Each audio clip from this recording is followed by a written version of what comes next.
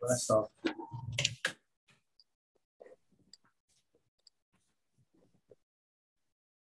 You are now live on Channel 8 and YouTube.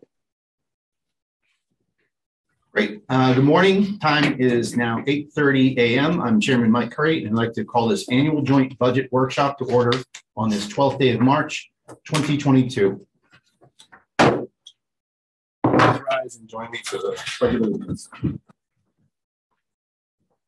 I pledge allegiance to the flag of the United States of America and to the republic for which it stands, one nation, under God, indivisible, with liberty and justice for all.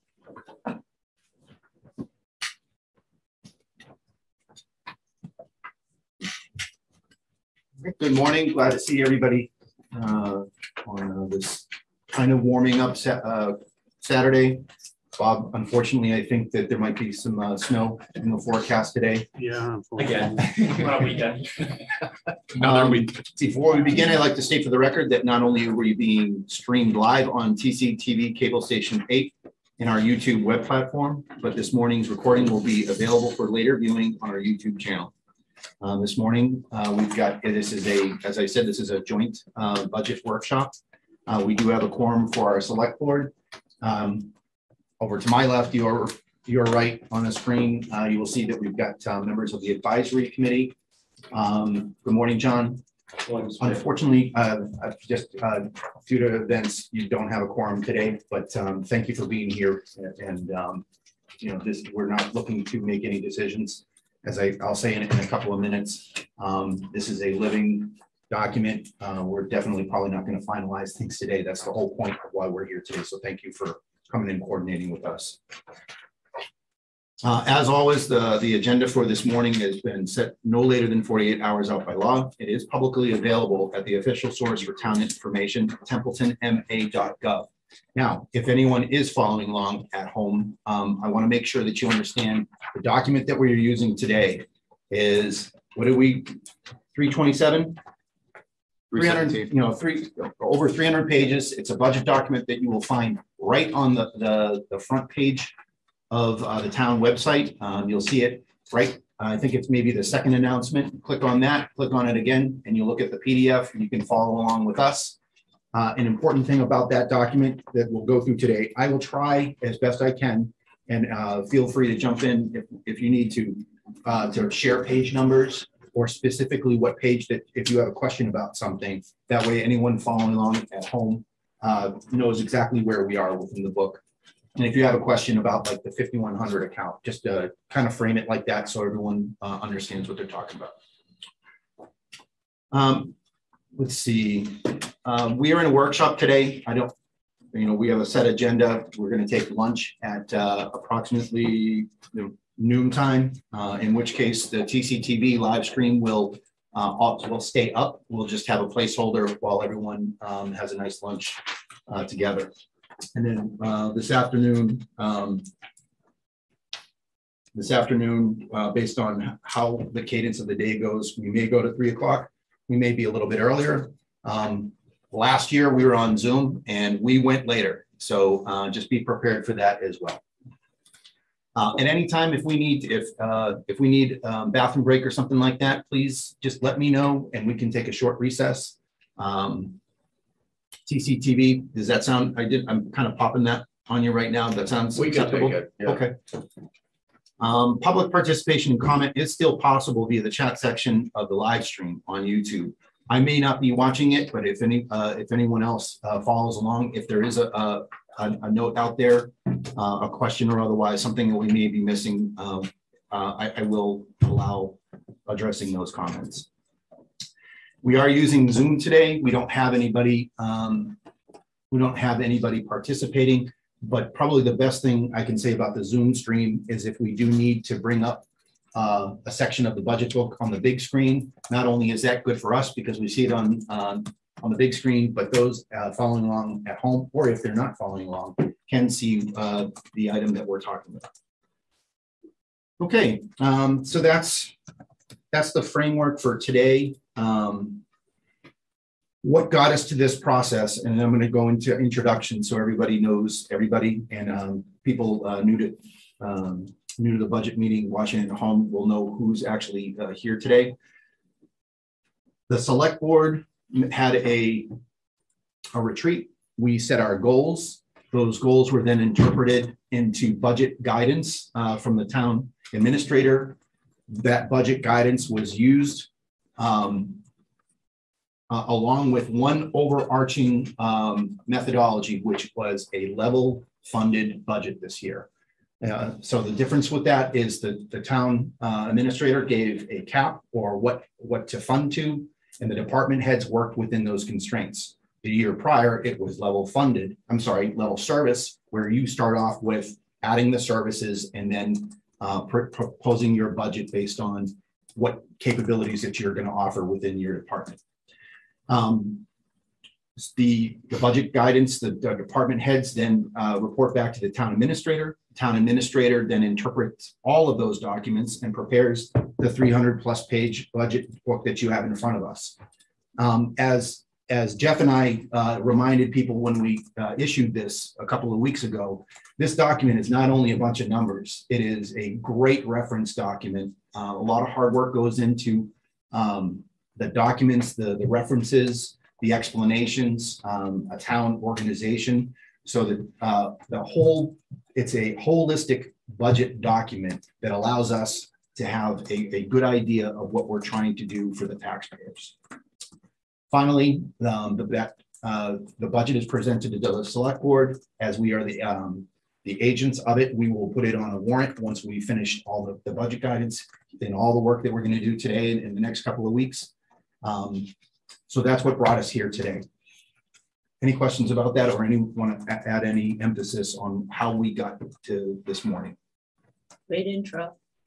The only thing I was thinking of is we're filling out too the new wage and compensation study descriptions. I noticed in this book there was a draft of what we're looking to accomplish going forward on the equity pay instead of merit pay. Yep. I'm going to quote one of my favorite movies. The Postman came out at the same time as the Titanic, so no one saw it. And he said, stuff is getting better. Stuff is getting better all the time. Thank you, Kevin Costner, for that little joke. Okay, so what I'd like to do is start with Cam. Just your position, anything you really want to share. We've got all day to do that. So if you want to give any kind of background or anything, I'm good with that. We'll start with Cam, go right all the way around the table, ending up with Mr. Sozik, which is our first brief today. Sure. And just for my knowledge, where are the cameras exactly? So we got two there, one. No, one the owl. Thanks for making that. So the owl provides it snaps to wherever it hears sound. Okay. And but the microphones throughout the room work as well. Okay. The two on the ceiling. Okay. Yeah, Cameron Forts, former selectman, and I'm I think the secretary for the advisory committee. I'll keep it short and sweet with just that. Good morning. John Kaplis, chairman of the advisory committee, past chair of the board of selectmen, and happy to be here. Noel Francis, co-chair of the advisory committee. This is my first time in this process. Jeffrey Bennett, a member of the Templeton Board of Selectmen, former member of the advisory committee, and always fun to be here on Saturdays. Harry Griffiths, former swimming instructor and water safety instructor and clerk of the select board. Great. Good morning. Thank you. Mike Curry, select board chair since 2019, I think is when we came on. Yep. And this is definitely not my first budget year. I enjoy the process and I'm looking forward to today. Tim Toth, Board of Selectmen, currently serving as a vice chair. First in-person live meeting. I prefer this much over Zoom the way we did it last year. And yes, it was a very long day. Adam Lamontagne, town administrator, former resident of Chicopee, now resident of Baldwinville. The man behind the curtain. Yeah. Oh, Steve Castle, TCTV. Holly Young, executive assistant in the select board office. Justice Graves, administrative intern in the select board office. And our first briefer. Bob Sozik, Templeton DPW Director. I think we could probably jump right in. Wow, that was highly effective. Gonna be a good day. Good morning, Bob. Good morning, everyone.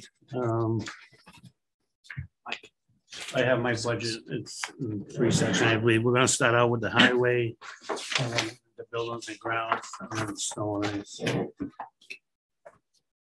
So on the highway, on the Page 5100, 106. For those following. Yeah. I don't have page numbers, so. That's okay, I'll help out.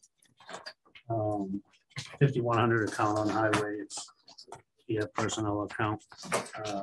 Pretty straightforward. Everybody's step raise and predicted raise for seasonals are projected in that total, which we go via the step rate sheet and pass quarter raises for the seasonal. I'm sorry, what was the step raise you said? Oh, what was- The union has, well, this is their contract's gonna be up, but they have step raises for each year. Okay, you said it was on a quarterly basis, they do steps, or No, yearly. just annual? Okay. Yeah.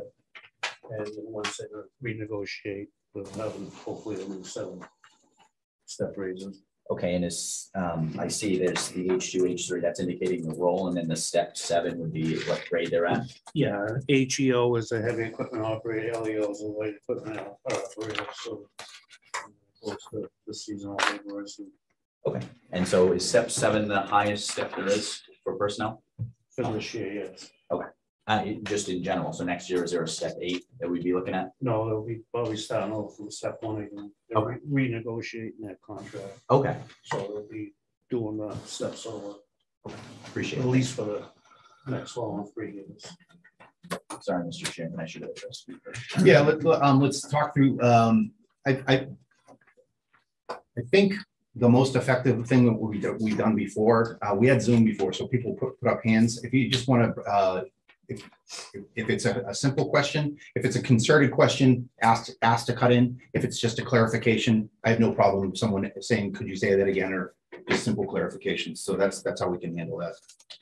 Thank you. Appreciate that. Mr. Chair, if I may. Mhm. Mr. Forts, the steps are part of the information we received when we did the wage and compensation study and how the positions were laid out. I'm not sure if you've fully seen or digested the document. And it's something we've done. It's something that was needed for quite some time, and we finally have gotten it moved forward. What about what's the date for the wage and compensation study? I can pull it from the meeting minutes. What was the question? When we adopted the wage and comp study as presented, it was 2 months ago.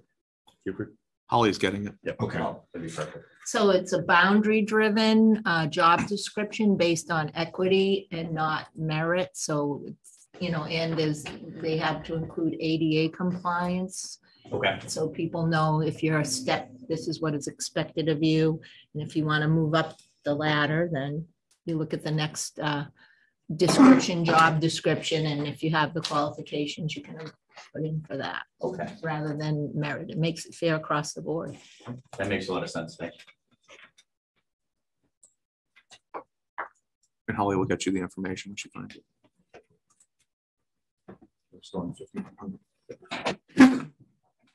Is there any other questions? Any other questions? 5100. Okay. 5110.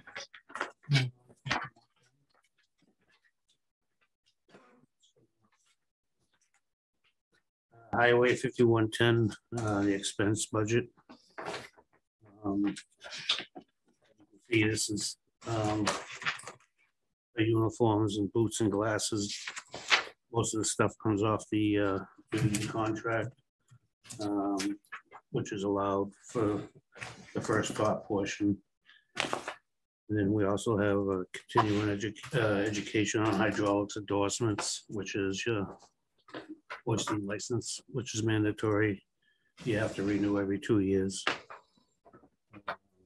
Conference and training, DOT physicals,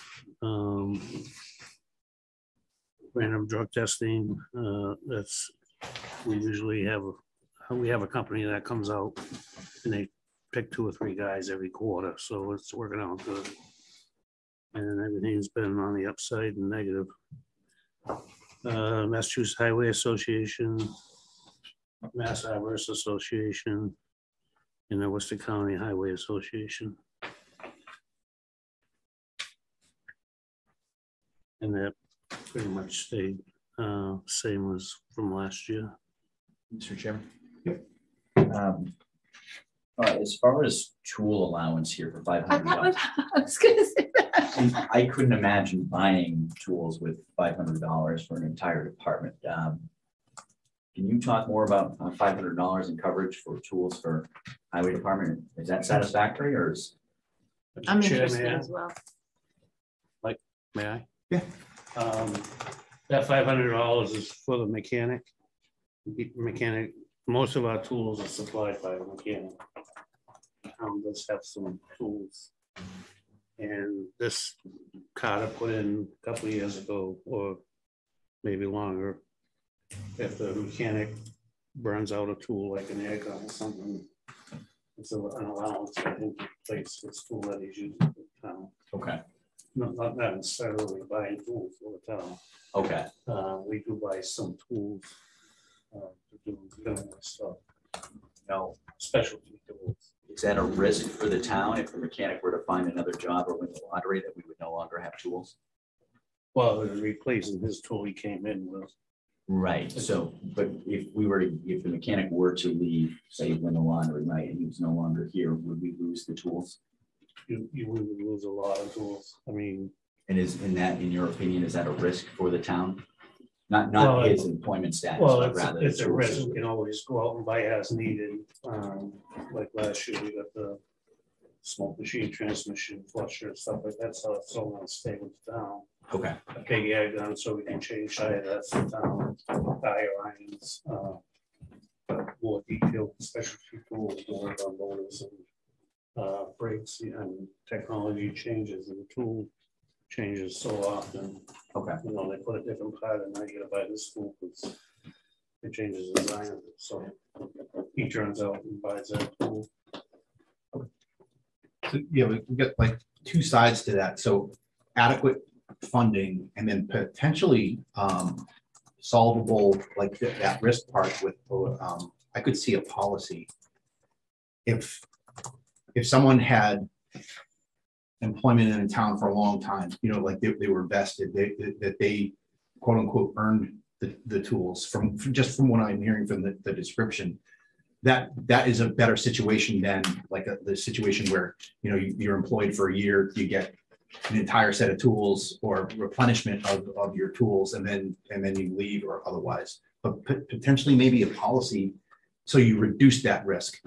But I think that's a good point. I saw that kind of evolving in your question. Yeah, I see it almost as this is a capital item, right, where we have tools for the DPW to satisfy. Therefore, we don't have employees owning tools in the DPW rather than tools at Templeton, but there's risks associated with that, right? I mean, if these tools go missing, Right. they break and so on and so forth. So I'm not sure the answer. That would be more you as the administrator for it, but I think it's I have a friend that's a mechanic and he has an incredible tool set. I don't know if his garage gives him an allowance or otherwise, but I imagine that's the same kind of situation. It's value added to make sure that, you know, the line item is definitely legit to me, because the value added is that we have good quality tools working on our town equipment, but at the same time, you don't want like the back end, like losing a bunch of tools. And if you pay your mechanic a decent wage, yep, you'd better off chance of having them stay than looking forward. This is how it's been since I came. Majority of the tools are supplied by the mechanic. And I actually worked with Carter getting this in a little extra incentive for him.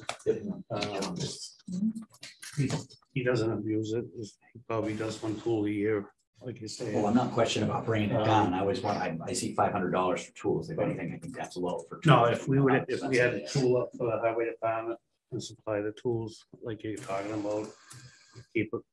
You would have to have a tool crib. You know, make sure stuff's at return, not laid out, somebody taking it home. It's actually working out so far. Almost the first responsibility of making sure Yeah. the tools go back and that they're not lost or Right, stolen. so to the it's- mechanic. It's a whole nother headache. Thank you. John and Terry and Tim. Well, my question would be like, obviously it would be classified almost like a durable item. So do we have a list of those tools that belong to the town? Yes, we are what we own. Okay. It's always something. It's not snowing yet. No. He took a picture of himself. Bob, usually it's needed. In action. So thanks for taking the first one. That was great. They're interrupting me. That's all I have. I just want to make sure the policy thing, I really like having a listing of what tools that the town does own. I think would be an awesome thing to have as well. Yeah, no, I mean, like our equipment, we have an inventory list. Back when Doug was here, I got all the dates for when they should be replaced. We can do that with the tools as well. Just a point of information too. Bob has a lot of internal procedures at his department as well that he administers himself. So I just want to clarify that as well, just so you know, Bob.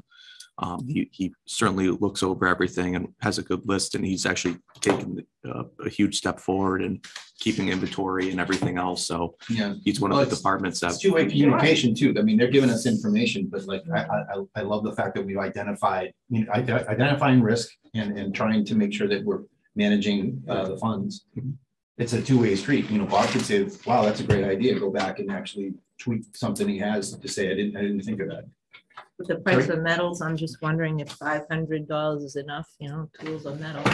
Oh, the A supply lot chain of metals are problems up to $26 a pound. So, and the other thing is the diagnostic tools. Right now, do we have any diagnostic tools for the new? I was thinking of the new trucks coming in. Are they computers and everything? Yeah, everything is computer, and like the newer big trucks and like the police cruiser, it's not the same computer. It's a different setup, and a lot of like Caterpillar, you can't get this off of a Caterpillar. You have to have Caterpillar, Cummins, whatever. But the simple troubleshooting stuff, as far as sensors and stuff, we do have a handheld computer. As far as notes or action items from the meeting, so this is a potential opportunity that I think that we're talking, several people have now said it might be something that we add, if there is an opportunity to add funds, note-taking wise, Justice and Holly, how are we doing note-taking, like action items or otherwise? Are you guys prepared to do that? I'm not sure what you're. So we just identified an opportunity, something we could go back. If everyone's circling in their book to say maybe Bob needs more money For the retreat. So that's an opportunity for an action item. Are you guys? it's called a Yeah, budget keep a list. budget do outs. Just keep, last time Chair kept it, but if you could start a budget do out sheet. Sure. Awesome. Thanks for that. Great. First catch of the day. Were you all set? Yep, thanks. And just a general comment, Mr. Zosik, feel free to back me up. As far as the mechanic bringing tools, this is kind of the industry standard. We look at the CONS garage, we look at Aiken Automotive, we look at the local car dealerships in surrounding towns. Mechanics, sometimes hot positions, time to time. They generally take their tools with them, bring their tools with them as they come in, but when they leave, that's their property, it goes with them. I believe this falls in line with the same thing. I love the idea we have a provision to assist and augment. You break something, you're absolutely right. It's got to be replaced. I get that. I fully support that. Okay. Any other questions? 5110. Description page on uniforms and otherwise 5200. 200, as you see in front of you, it's expense budget, pre-employment testing, inspection for the lift every year.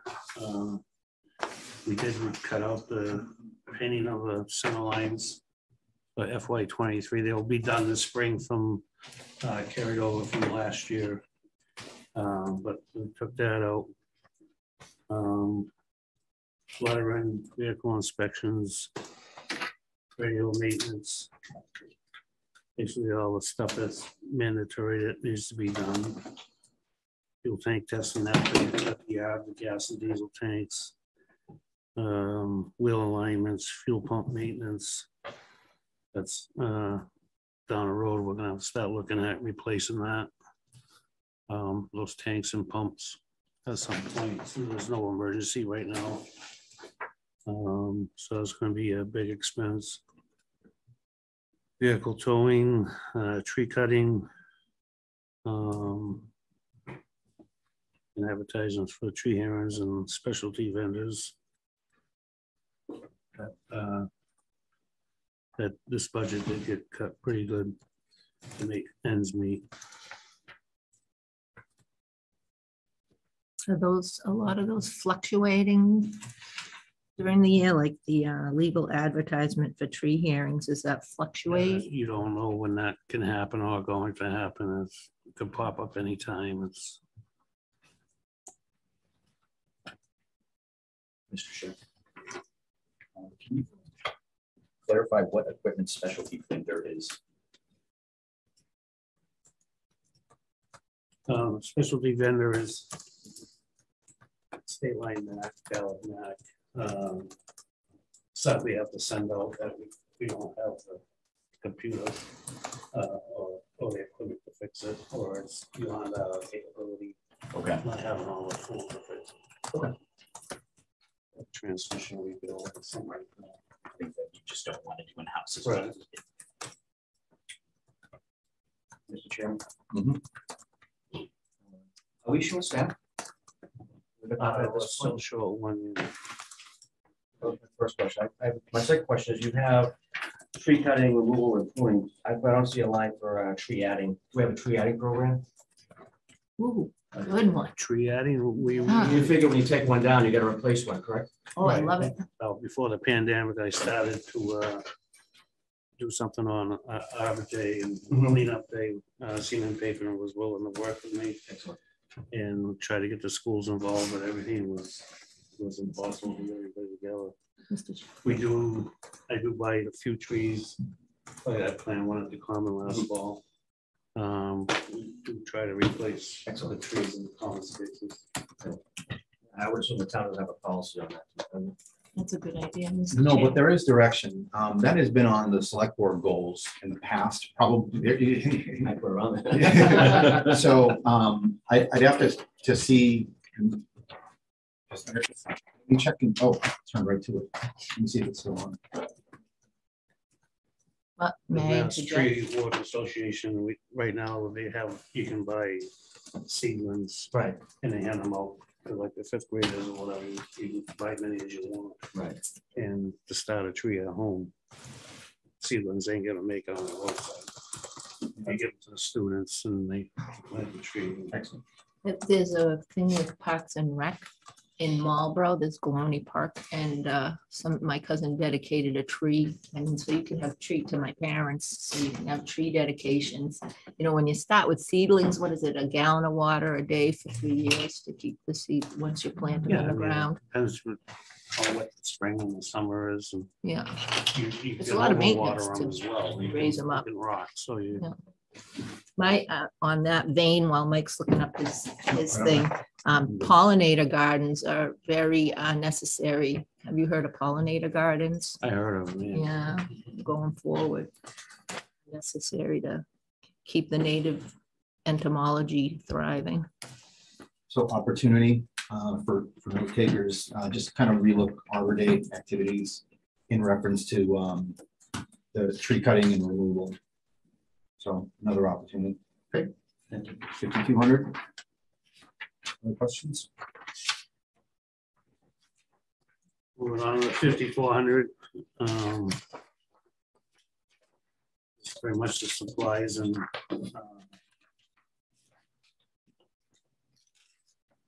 repairing of vehicles and diesel and gas. Office supplies, tires. All this stuff is gone up. Tires, gas, oil, they couldn't give us even a price. A lot of towns are already figuring in an extra 17 or 20% on top of what we're paying now for FY23 budgeting. Sweeper hydraulic lines and brooms and parts, the brooms and side brooms for the sweeper and hoses. Freeze, antifreeze. Swipe everything's gone up. Top berm, that's gonna go up. Crosswalk paint, that's gone up. That fluid is pretty much the same at the moment. What was could you explain the lump sum disallowed? The lump sum disallowed was the amount that we took down the account. Based on what I did is I went through all the fiscal year, the end of the year, the previous year, and this one we added more to, but this was one of the accounts that I felt could be 199,000. Bob and I went back. So it was a top level disallow, and you're basically getting the ball back over to Bob, and now he's got to figure out how to cut 28. Yeah, I already increased a lot of these in for discussion with Adam, made some more cuts, and that's what the disallowed is. Doctor is recommended 199. Okay. I mean, there's so much market volatility right now. So I mean, Bob's going to do his best to make this work. But like I said, this is a substantial increase compared to past years, even with the lump sum disallowed. Where is it going to hurt the most? I believe the gas in the oil. Okay. I really do plan on coming back. Okay. I don't think it's going to be pretty. That was something where we do our best to budget for fiscal year 23, but with, you know, gasoline and everything else going up, this could be something that needs to be adjusted at the special town meeting. Okay. Yeah, I mean, that's my overall, it is like, where is it going to hurt the most, and it's likely to come back in front of us. So Tim, you had something? Yeah, this plays right into it. Yesterday was a MMA webinar that was presented for the town leaderships, and we had our legislative team. They're in the midst of a cycle. Yesterday it was Worcester and Essex County. Senator Goby was on with us.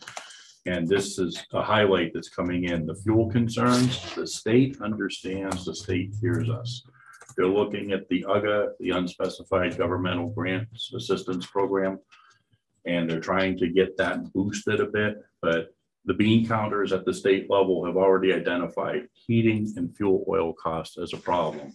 Specifically DPW, public safety, just taking care of our buildings.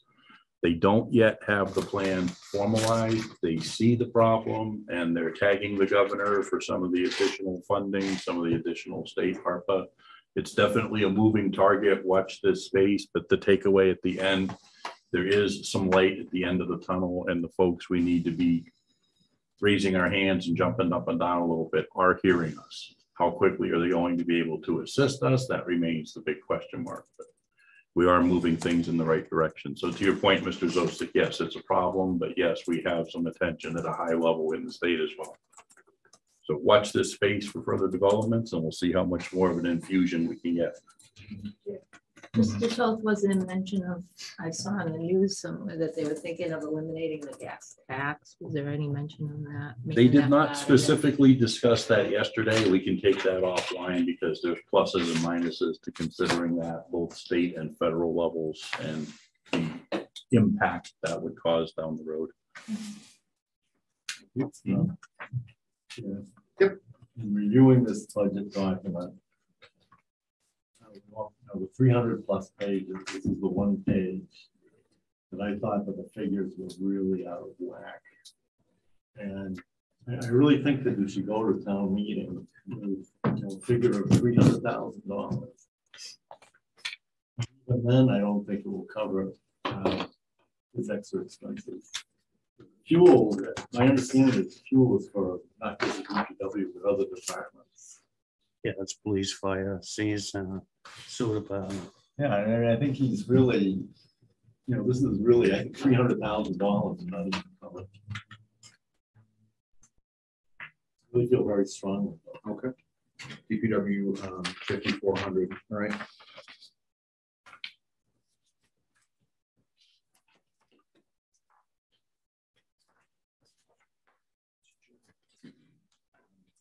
Does this cover crack sealing? Would the supplies for crack sealing be in this? No.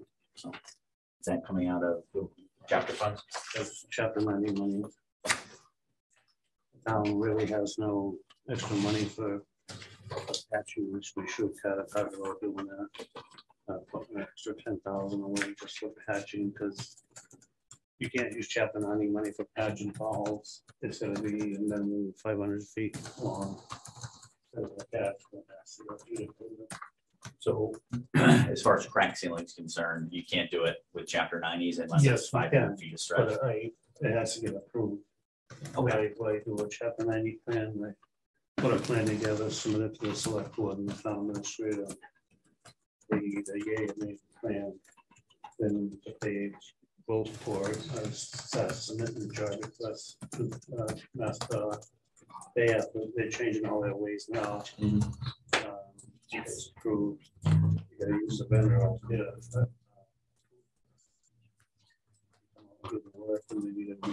They just changed their resubmitting again. They get approved for reimbursement. Okay. And the town pays it and then MassDOT reimburses. One follow-up question for you. If we were, I see there's a line for cold patching here. You have 90 cold patches at $100 a piece. Is that's the average cost of filling a pothole? No, it's just based on 90 tons of cold patch. Okay, and how many potholes would that cover? Oh, that's all deep there right now. It's not going to cover much. Let's say it's the size of a dinner plate, right? No, that is on the weak side. One thing I will say, and this is the select board advisory to me, I'm sure you guys hear it all the time, how damn awful potholes are in this town. And so I think anything we can do to move that needle in that direction, I think that there's one thing that would curry favor, it's potholes. On potholes, there's cold patch and there's hot mix. I know there was discussion not too long ago, but on potholes, when the roads are wet, full of water. Yep. Yes, we use a cold patch because no matter what you use, that material is waste because it's going to blow right back out. We do have access to hot mix and Drake it, but the weather's, we're going to have consistent good weather. I can't have a snowstorm and go suddenly get a load of hot top and the roads are still ice and what. Unfortunately, I think it's going to get worse. You know, I hate to drag a national issue into our town budget initiative, but climate change. We've had so many 60-degree days and then snow, freezing in snow. I drive up Crossroads got frost heaves all over the place. I know you've got signs up there. That's a major driver for how damn awful it has been out there, as you had said. So it is something we potentially look at handling the rising tide of. Well, like I said, increasing patching and pothole up to about 10 grand is going to be in the better side of Templeton. Yep. I hate to say it, but I mean, Templeton, at some point, they're really going to have to step up and decide what they want to do with the roads. Understood. Mass chapter 90 monies, 350,000. Lucky if you get 1 or 2 roads done. Yep. That's designed more for maintaining good roads like chip seal, crack seal, stuff like that. We can't rebuild Templeton with 350,000. You're never going to see the roads being done. Adam's predecessor basically made, hammered home that point and basically said we're not looking for trying to take care of all the high priority stuff, but basically trying to lessen the severity. And we were basically going, forget the language that he used, but he basically said we're going to take a medium approach. And we've been doing that for a couple of years. And I do thank you for when you come and you make your chapter 90 recommendations. We understand that you got one arm is tied behind your back and you're doing the best you can. It's very difficult and a hard decision to do. I mean, like I know you talked about Brooks Road the other day, and Yep. that was in Chapter 90 plan 2 years ago. Right. But now there's development going over there. I'm not gonna pave a road and have contractors cut into a new road unless the planning board, the building department wanna say, no, you can't build on this road for 10 years. Right. It just doesn't make sense to pave a road and dig into it. Right. So we went to an alternative and do what we can to hold roads like that together. But it's just gonna keep getting worse. And like I said, I'm doing what I can with what I got. I can't snap my fingers and say I'm still paving all these roads. So overall, the note that I took, as far as what Noel was saying, is to basically say the 5,400 account is another opportunity. Adam's looking down the table and saying, I don't know where you're going to find the money for all these opportunities that are identified. And this is the first department to come through. Right. But I did take that note in the discussion items that are kind of propping that up. This time of the year, you're plowing a road that's very dangerous. Plow a road up itself. Yeah. If you have a piece of road that takes out 100 feet of road, that's not, I can't use Chapter 90 money because it's not 500 feet. So that 100-foot patch is probably gonna cost $3 or $4 grand to do it right. And we don't have the equipment for it. John? Yeah, vehicle tire, you get $15,400. You cover the fire, the DPW. I'm sure some tires are covered under, some type of contract and police, correct? That's police, highway, senior center, not fire. Not fire. Okay. Well, I mean, I can probably one DPW big truck tire is probably about 15,000, right? Well, put a set of tires on a big truck, you're probably looking at 5,000, 6,000, 7,000. Okay. Okay. Yeah. Talking all of that stuff to me, now that Noel has gone big, it's all granular at that point. Everything in here is subject, that lump sum, he's got to go back and say, where am I making it? And we're basically saying, holy cow, that whole account is suspect. Right. So we can move forward with that. I think we had Terry, then Adam, and then Cam. Okay, I was just wondering what the difference between now I got it. Hard pack on the roads, hard pack, and cold and hot. Is that your question? well, some roads are just I forgot the name of it. It slipped me off. Some roads aren't even tarred; they're just hard. Oh, regrind millings. Is that what it is? Regrind millings. That doesn't help. Yeah, the one down there, you on the way to your street. Yeah. On the right, that's regrind. Yeah. Churchill. Yeah. Yeah. That can't do anything for the potholes. Yeah, we do. Oh, you do put regrind in. We put regrinds back in and compact them in. Yeah. We usually go through the private roads, the dirt roads, the regrind roads. Right now, we just plowed, so like I say, we created more damage than doing good. Yeah. On roads like that. Yeah, but something like that can't go for a paved road fill on a pothole. No, I mean, we can patch it, but we'll use the same material that's in there. If to pave the whole road, yeah, it can go on a Chapter 90 plan. Yeah. But we got paved roads that are worse. That's actually a better road than paved roads. Yeah. Thanks. And climate changes really, because today you can't even salt before it freezes because it'll just wash it off, right? Yeah. Adam? Since we released this budget to the select board and the advisory committee, I mean, obviously everything's changed and we've seen such a spike in gasoline costs and the like. So my suggestion would be, because I delivered a level funded budget to both the select board and the advisory committee, any measures that we could find savings in or identify, then we could move those differences to this account. Because I don't disagree. Yeah. Correct. I don't disagree. And we don't know where we're going to be come July 1 when we hit this fiscal year. So anything we could see along the way, if we could identify that, and then we could put more into this account, because I had to work with what I had with all the departments to give you the. Understood. And level funded, everything is going to seem dire at some severity. So once we identify those areas that both the committee and the board look at, then we can have discussions about priority. We can communicate back to you to say, this is what we think we should be prioritizing. Cam, I think you said you're good. Anything else on 5400? Just if I may, real quick. Yep. Just as a reminder for the Chapter 90 money, ever since Governor Baker's been governor, and I think even before him, the yearly apportionment of Chapter 90 money has been 200 million, except for 2015, it went to 300 million.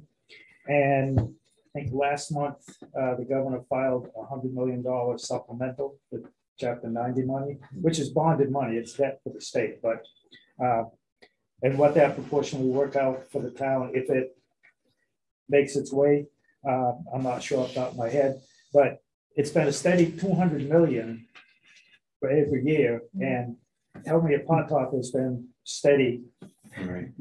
or price of oil has been steady or gone down over the years. So for the town to receive pretty much the same amount of money every year with all the costs going up, you're not even maintaining the roads. You're not going to maintain it. You're always losing ground every year. I think the estimate from the Massachusetts Municipal Association is $600 million needed per year to maintain the roads, which cities and towns are responsible. I think the estimate is about 70% of the roadways in the state. Mhm. Like this road out here, you drive it, you think, and Templeton's not the only town that has bad roads, but just down Route 2A right here. It's a state road. Some of the town roads are in better shape than that one. Some are worse. Some are on the same footing. So you're fighting an uphill battle depending on Chapter 90 money, which is funded about 40% from the gas tax. And what is everybody working on the gas tax? Better mileage, less use of gasoline. Where's the future of Chapter 90 money based on the formula now? So he's in a tough spot. All towns are in a tough spot with Chapter 90 money. There has to be a different funding source or sources if you want to make progress, because he's just keeping us above water. And he's doing the best he can with the funding he has. Yeah. It's just a fact of life. Thank you. I'd like to get some intel or some intelligence on what might come through from at least the current administration in the way of infrastructure. See if there anything along the way, if there's a crystal ball answer to say there might be a supplement to Chapter 90 because of whatever federal program. I wish I was more read up on it, but it's a potential that we might be able to seize on. And it's not going to be reoccurring money. It's going to be like one time, or much like the ARPA money had like a window of time to do that. Right? Other 5,400. Just, Mr. Chair, clarity for the public when they hear the 200 million, that's divided between all the towns in the Correct. state, so it's not. Yep. And just Mr. Chairman, just a point to Jeff. Baldwinville Road, I live on it, so I drive it very frequently. That was redone 6-7 years ago. I can't remember how long it is, but if you drive that road now, it's getting to the point of disrepair, right? And I don't know what the longevity of a or the lifespan of a road should be, but where we're getting these cracks in there now, the frost seeds are going to come up. We're going to have to redo it again. I think that was part of the Complete Streets program when we did it, but I think that's really the room is that we're trying to get to, that you were suggesting earlier with Carter, is we need to take care of the roads that we just redid. If we let them fall into disrepair, it's going to cost us more money down the road. Extending the lifespan of the road is key to the roads that we redo. If we're just redoing these roads with the Chapter 90 funds and then letting it go to, hell afterwards, what are we really doing? We're just getting in a cyclical pattern there. So taking care of the roads that we do, extending the lifespan, doing cold patch, hot patch, or crack sealing, chip sealing, that's extending the life. And it's a lot cheaper to do that than to tear up the whole road, repave it, or wait for Chapter 90 funds, or wait for Complete Streets. And I think that's really the route that we're trying to. It's a good point there. It's chess, not checkers. It's you're not going to just go in and fix a road. Bob needs to consider what else is going on with this road. Like you said, if they're going to cut into it, he's not going to redo a road that's got a ton of construction on it.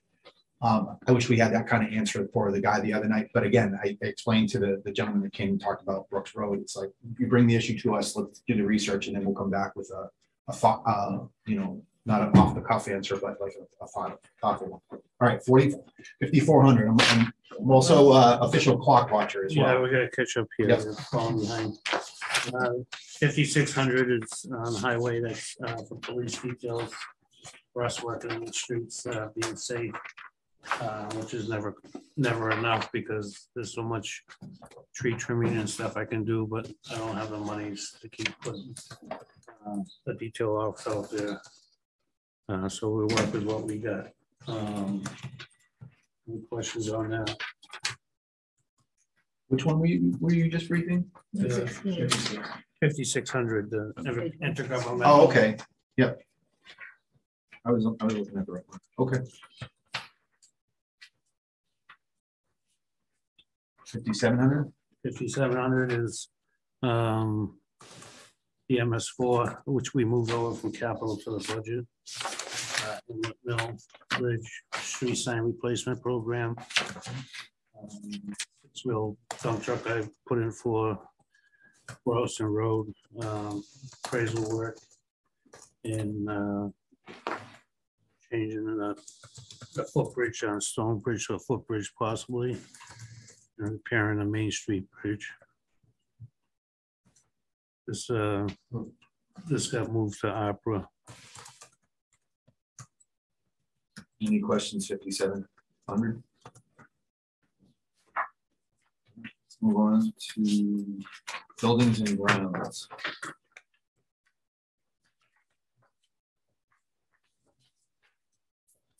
Buildings and grounds, another 5,100. Again, it's a personal payroll. This is all non-union.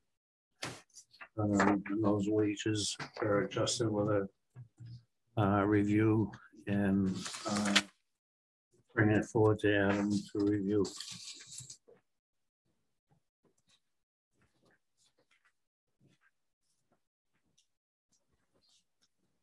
$5,100. Oh, no questions?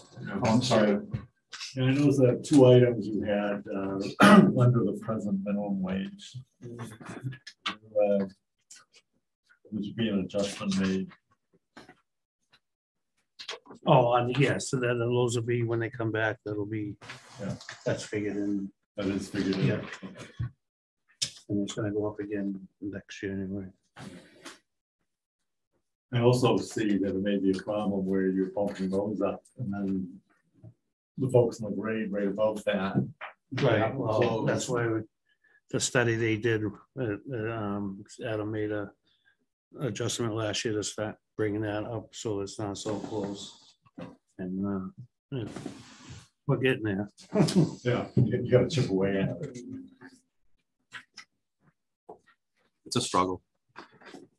5110. Yeah, so just to keep everyone up to date, we're on page 122 in the paper, and ready for this, 131 in the PDF if you're following along. I did all the math while we were talking. You're the best. I'm sorry, Bob, go ahead, 5110. 5110 on employee support and buildings and grounds.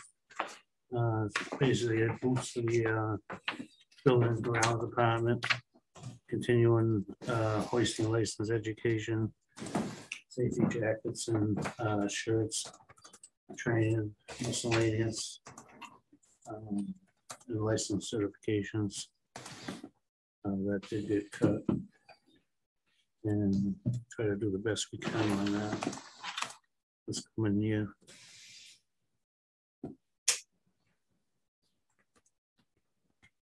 Any questions? 5110.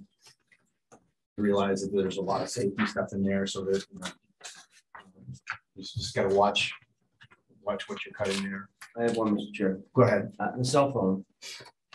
Does the town have a cell phone policy on that? Number one, and number two, isn't there a way to decrease cell phone usage across the town for all the same program, same plan versus splitting them out? They are all together on the same thing. Yeah. Any question about policy? Holly's. Yeah, I could just clarify the cell phone. We do have, the police department has their own separate plan because of their needs. And they had set us up with a plan for the town to be on quite a while ago. So all the rest that aren't police are on one plan. Excellent. Other questions? 5110. Okay, let's move on. 5200. Grounds. Just list each building and what the breakdown of what we do at each one. The cemetery, so we got that software subscription gonna be taking effect soon. The air compressor inspection each year. We did take out the porta potties, lettering in the correction signs. But then you got like all the buildings, you got the monitoring, alarms and repair. The solid waste is your recyclable and waste rubbish containers. Garage door repairs. Fire extinguisher inspections each year in the police. Sprinkler alarms. Backflow preventive valves for the water department fee. So these are in the equipment maintenance and the miscellaneous repairs. That's well needed and kind of underestimated because I could lose 2 garage doors or more. I mean, everything's just so expensive. So a little bit of gambling right there. You know, that's like an estimate. Your lump sum is just over 5,000. So you know, we're looking at about a little over $1,000 in that gambling area. So another potential place where you might have to come back and say, I think I had more repairs than expected. Yeah. But looking at that entire list, I see subscription services. I see like must do's in there. So the takeaway from this account is it's a finger crossing, hope as a plan. Right. Hope as a plan. Any questions? Any further questions or clarifications? 5200. We just the waste going up 15%. So 15%. Who provide that's a service? Yeah. Who provides that? Right now we got Harvey, which bought Republican. I already have it flagged in my system. I can, without getting any approval from select board or Adam, I can go out and rebid that whenever I want. So I got a flag to rebid it. Contract. So okay, moving on to 5400. 5400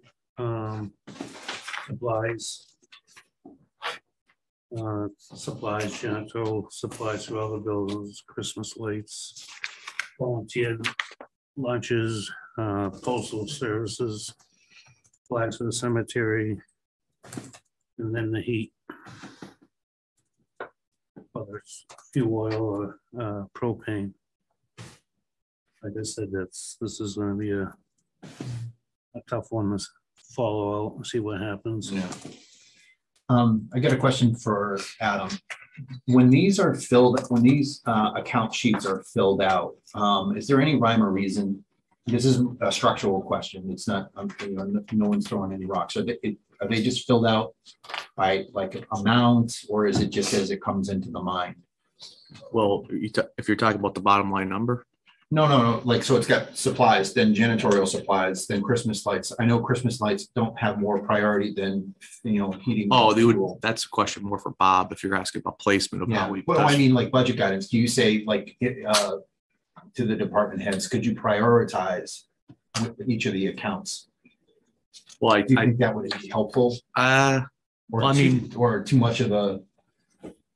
Too difficult to do. The reason why I say that is, we're sitting here knowing there's going to be a bunch of hard decisions after this meeting that the department heads need to take.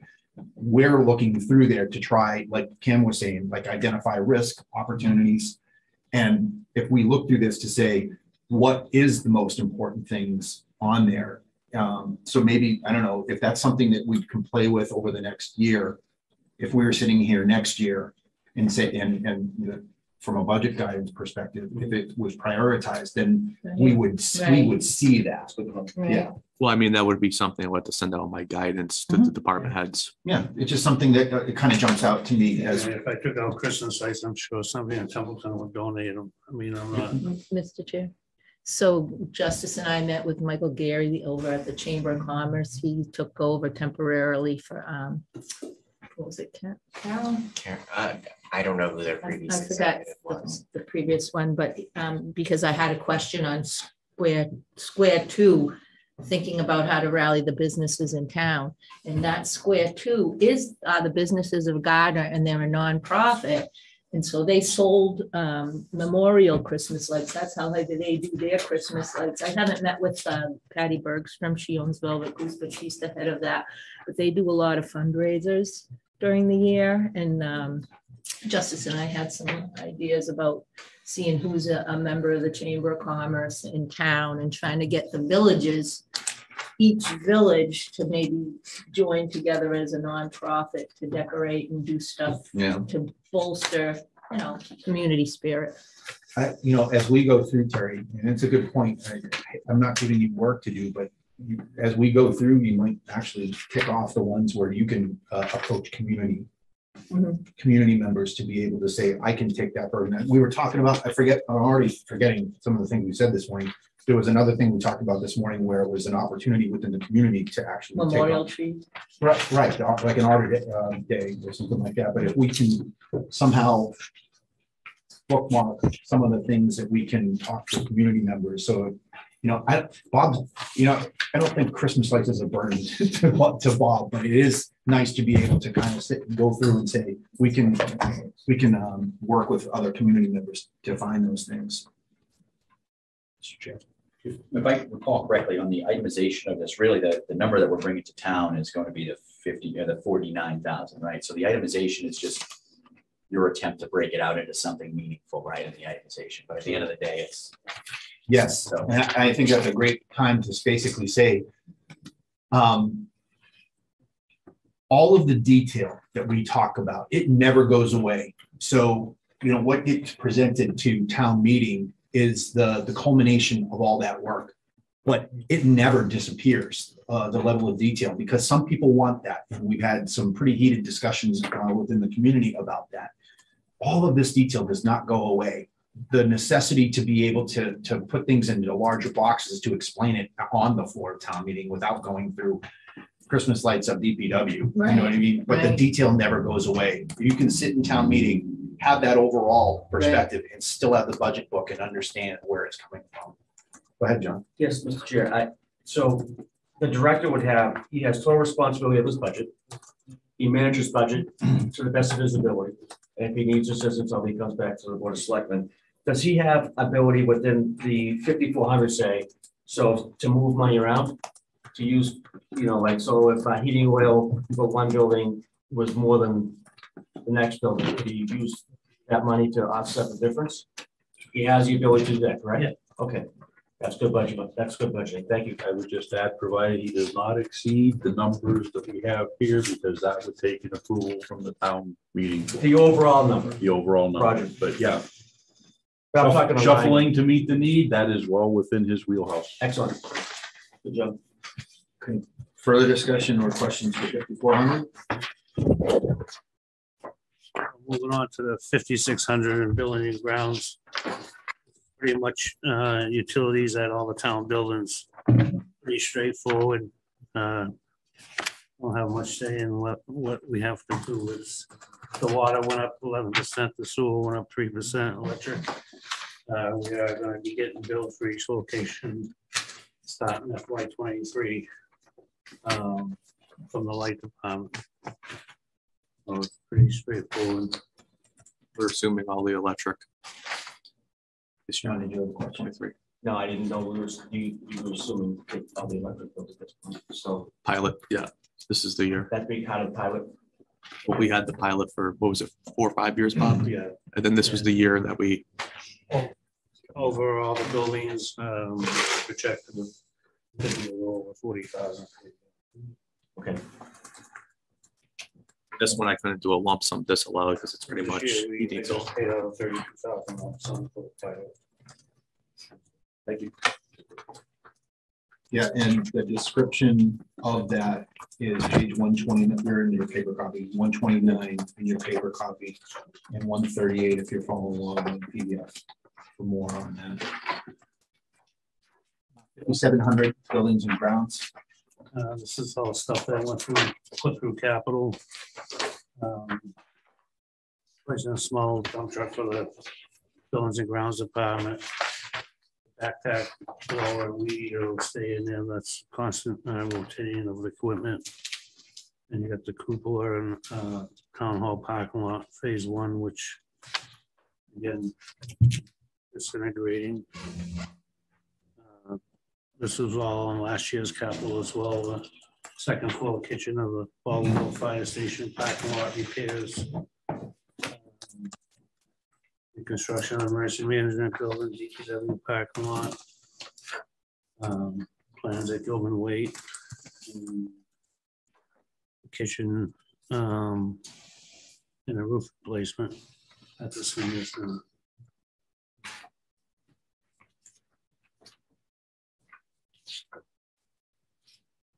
Funding for the roof replacement, where are we? And that will be a article for the senior center roof coming out of the CapEx stabilization. Okay. So you'll see that when we get to the capital. Okay. And the mitigation plan until that time. Bob already addressed it. Sufficient. The repairs his crews and the staff over there have done should get us to get. Not sure. I think it was $800. I had to hire a private contractor or operator. We found, I think, 15, 18. Yep. And then contract wise, assuming town votes for that. We're getting all the bid documents ready to go. So similar to like we went up to bid for the library roof. All great answers. Thank you. No question. John, then no. The cupola, you put that on the capital planning, I would assume, right? Yeah. Up here. Yeah. Because that also needs to, that's in the disrepair. Correct. Do we have a plan to get that repaired in 2023, or is that like something we're pushing out? No, it's ongoing. We're in the middle of working with CPC funding. Trying to work with us on making that happen. Awesome. Thank you. The roof repair, $140,000 figure. How did you arrive at that figure? Oh, we gotta estimate, the architect that we use, he works with a roofing company that gave us a quote. More like 160,000. We put in for 140, and currently there's monies at the senior center that can be used towards that repair.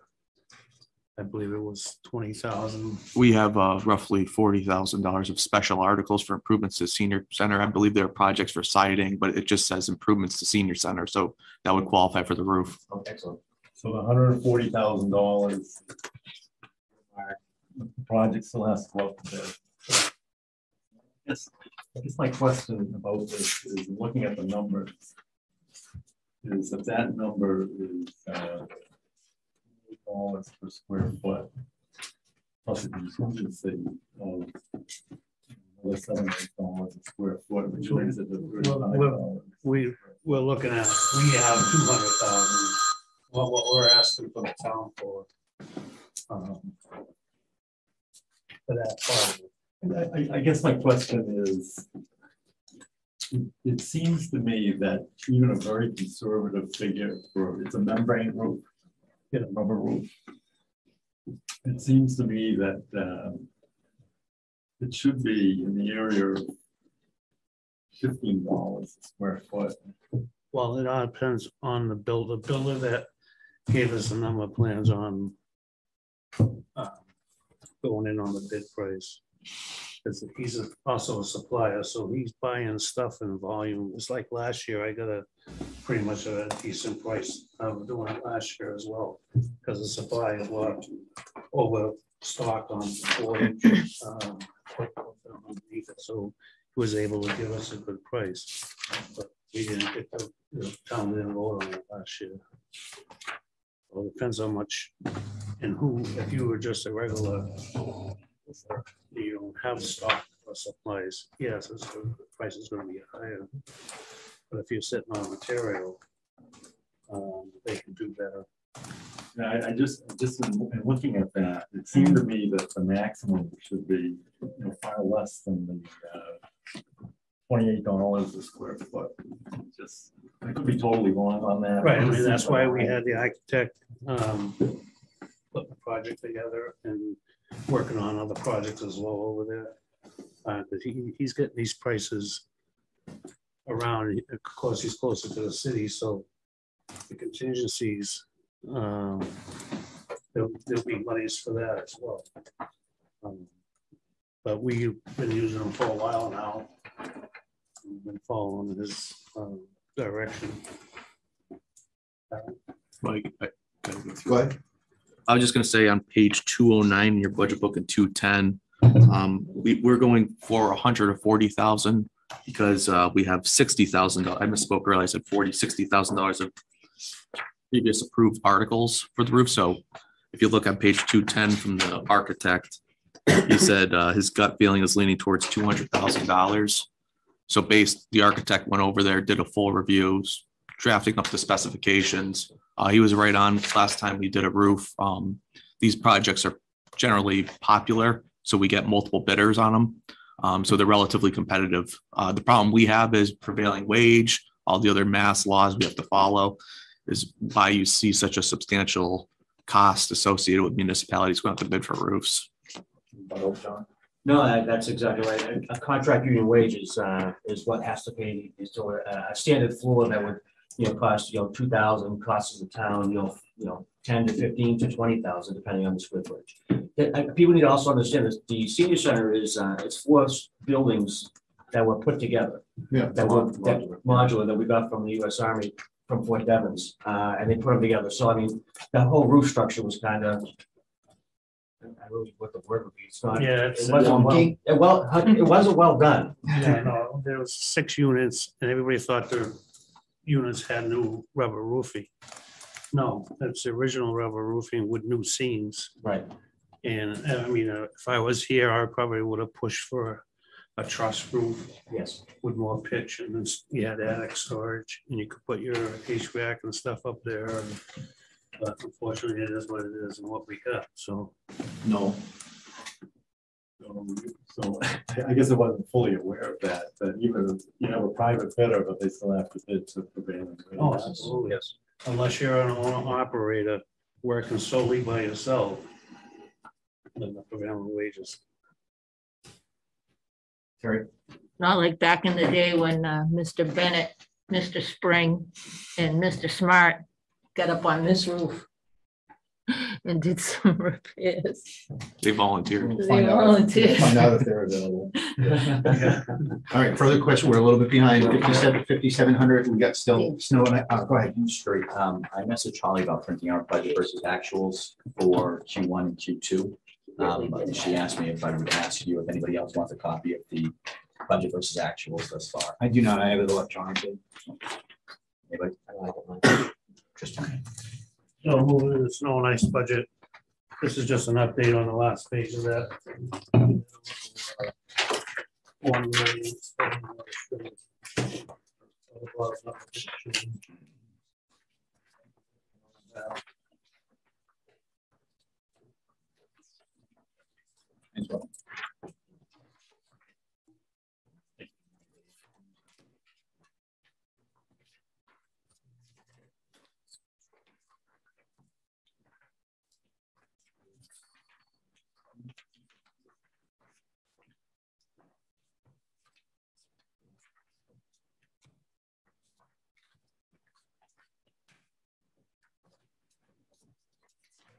So snow and ice budget 5,100. So what you're briefing off of the handout you just gave us, or That's the last page of. Okay, got it. So we are on 131. 131 or 140 if you're in the PDF. Go ahead. On a 5100, this is a workforce overtime and temporary plow driver.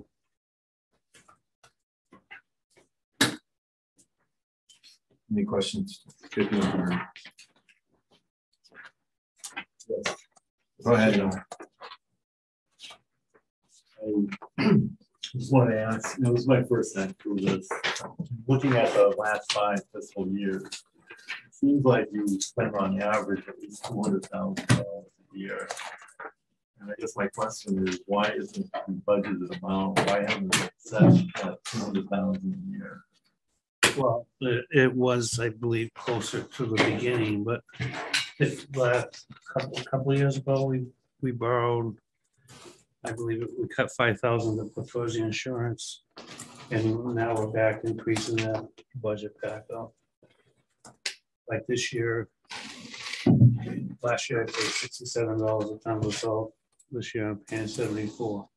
It went up $11. So again, inflation, I don't know what we're gonna pay next year. That's at state bid price. So he goes after like a minimum number, and we can't spend under, is it under? Right. Yeah, You so can't go below. so he goes with that number, knowing full well it's going to be higher. And that's going to be a consistent based on, you know, the North Worcester Hills reality. That's going to be a consistent go back for town meeting to say, everyone, you know, everyone saw how much it snowed, or, you know, the fluctuation in the weather. So that's really the Groundhog Day event that we go through with snow and ice. So if the number is set at 200,000, you can't go below that number. 147.5. Yeah, so, but we gotta remember, once that budget, now we go into the deficit. That's the only account that can go into deficit spending. I believe that's, Mr. Chair, that's the only account that can go in deficit spending, correct? One or two. I think it's just that one. Yeah, in which we usually backfill at the special town meeting. Correct. We expend it, so that's typically why. This year, I believe it's going to be, we're at the close the deficit at the annual town meeting, and then we're going to need a transfer too, because it's been snowing on weekends, holidays, prices, everything's been going up. Like 40 something times, gone through the salt and using salt. We only plowed 5 times. Yeah, snow and ice in a town like Templeton is an art from his perspective. He has to be able to, he knows he's going to have to go back to get the money, but he also has to manage his force to say, let me send, you know, he doesn't have an unlimited amount of people he can send out and treat the road. So if you're driving around and saying, yikes, why hasn't this been treated yet? That's part of the process that Bob needs to go, you know, mentally go through to say, when can I do it? When's an opportune time to get out there and either scrape or spread? That's like this last one. I was just back that I was just gonna treat and follow the main roads and go home. And 5 inches later, Yeah, didn't happen. And he's also down one guy due to a retirement for a time being. Yeah. Okay, I think we're on 5,200.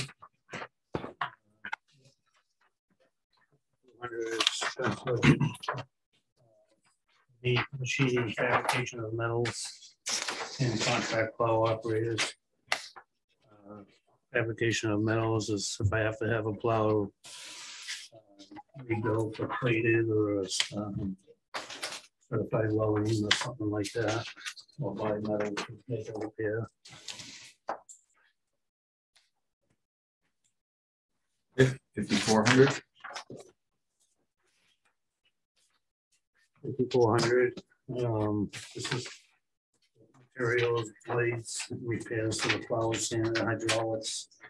We make all our own hydraulic hoses. That's buying hoses and fittings. The treated salt. And of course the plow blades, which have been going up astronomically right now. You pay for your plow blades? Your plow blades, you pay for those? Yes. First, huh? Yes. Well, $1,800 a blade. Right? Why is that lump sum disallowed so high? It's kind of the way that Noel was talking about, to say, if the true cost is so high, why are we budgeting so low? It's snow and ice is, the lurking devil. It's very expensive. Again, between Adam and Bob, they've got to be able to budget for something. So, yeah. It's a lot better in Florida. And are these interchangeable, like the heat and the electric? Can they interchange? So if he needs more here, can he take it from? He No. makes he has to. not on the snow and ice. I can He can definitely. transfer from labor or services within that budget, but I can't transfer from other budgets. That's why, hence the deficit spend, right? Okay, I think we are to your. Yep. Look at that from over the years and you got a number. I think it was 12,212. That's the number that we made a correction to. Which was fiscal year 19 again. Yeah. So the magic number here is 147.5. Any more questions for Bob? Check YouTube. We got no questions on YouTube. Any further questions, Snow and Ice, or for Bob? Bob, thank you very much for spending your Saturday morning with us. Thank you. Yes. Thank you, Bob. How I wanted to wake up. I know you love us. It's okay. No. Wait 50 extra minutes. You'll be working late on tonight. Thank you, everybody. Take care, Bob. Thanks, Bob. We will take a short recess after police. But if people need to get up and use the facilities or anything, just do it. Huh? You're all dressed up and everything. Absolutely. Looks good. Just stay here and suck it up. Morning, Chief. Morning. Morning. Okay, police in your budget book starts on page 74. If you're following along in the electronic, it is 83.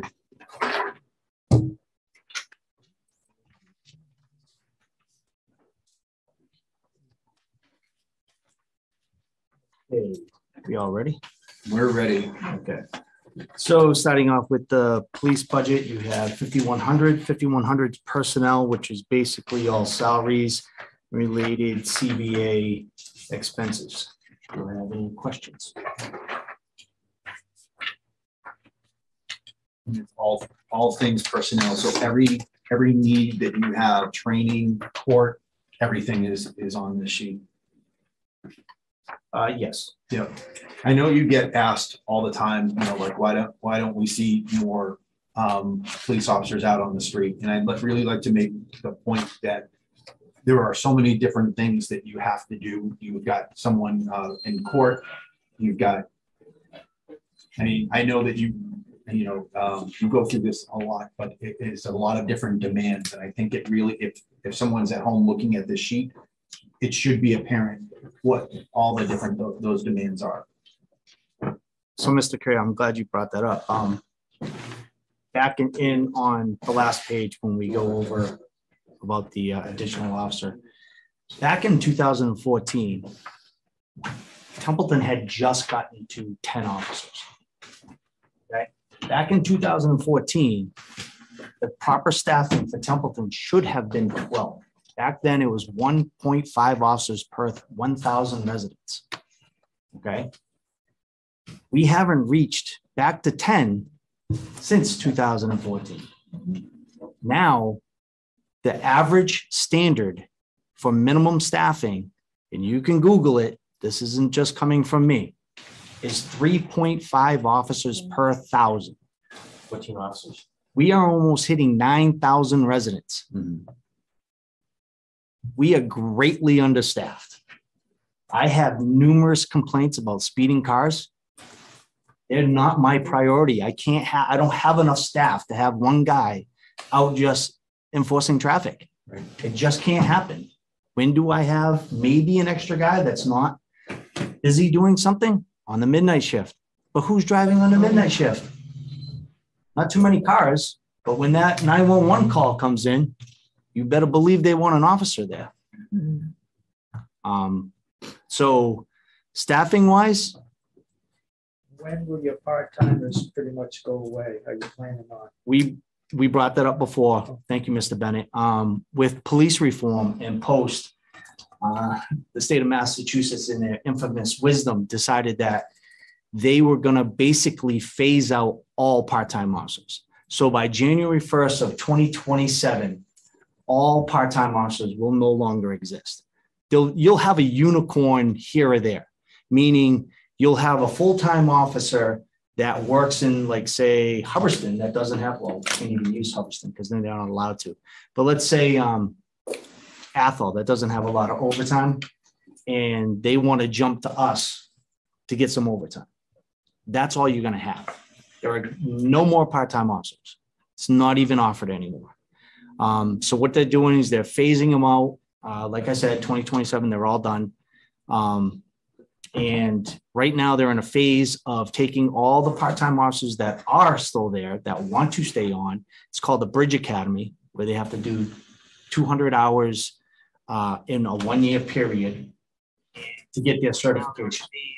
Now, once they do the Bridge Academy, they have to get 2,400 hours in a 5-year period.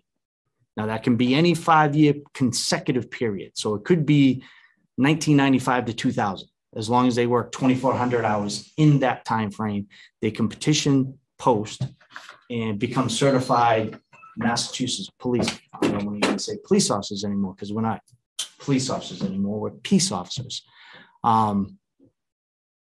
And then they'll be certified. Now that opens up another problem because everything going on with what we just went through from 2020 to today with the negative outlook on policing, there's very few applicants out there.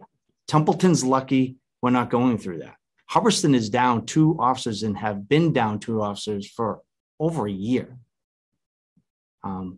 We have a pretty good reputation and we don't seem to have that problem.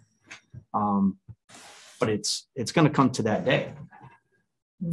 We're going to lose 2 of our part-timers this round. And then we'll have, I believe it's just 1, the second round. And then on the 3rd round, we'll have 3 that will be up for the bridge. And if they don't complete the bridge, they'll be gone. Mr. Chair. On the budget form for part-time patrol shifts, it looks like you have it budgeted at 19.25 for 32 hours a week.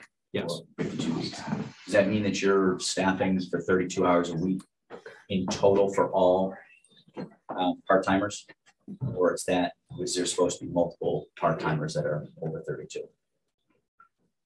So that's 32 hours a week I'm allowing for part-time shifts. Okay, so it could be over multiple head count. Yes. 8-hour shift here or there, but 32 hours in total every week. We're actually running more part-timers than that 32 hours right now. Okay. Which sounds like a problem. It is a problem. That sounds like a big problem. It is a problem. We're going to be over budget, but that. Well, no, because that's why I'm here to manage my budget. Right. So I've been doing it since 2014. It hasn't been a problem, and I'm going to continue doing it. The only way I can fill 24-hour day coverage is running multiple shifts, and I make the money work. I mean, it's obvious. I've been doing it for over 7 years. There's never been an issue. So, Mr. Chair, is the additional officer already on this first page? No, he's not, right? He's not. We'll come to that in the last page. Excellent. Right. That's my next question. Who pays for the bridge program? That's what I was. So the bridge program has to be funded by local or the city.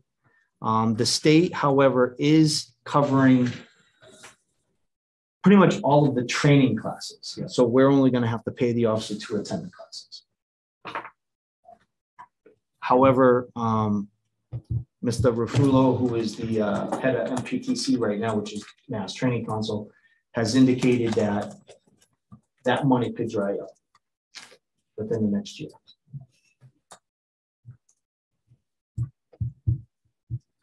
Mr. Chair.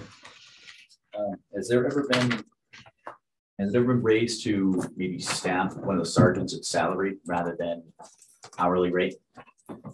There have been thought about, I know using the hourly rate you pay for overtime, but if you bring them into a salary compensation with the overtime, you know, adjusting, say, I think you have them budgeted for 72,000. I'm not sure what they would make in overtime pay, but you know, is that ever been thought of, or is that just not really a standard in police departments? That's not really a standard when it comes to sergeants. Basically, sergeants and patrolmen all stay within the CBA. Okay.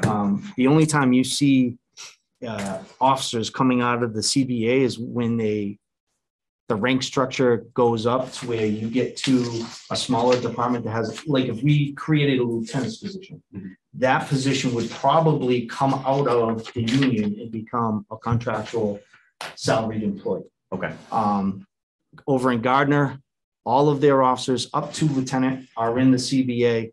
The deputy chief and the chief are the only ones that are outside of it. Okay, for an example. Okay. Mr. Chair, and this is a union contract. Yes, as well, correct? Yes. We have any other questions under 51? 5100.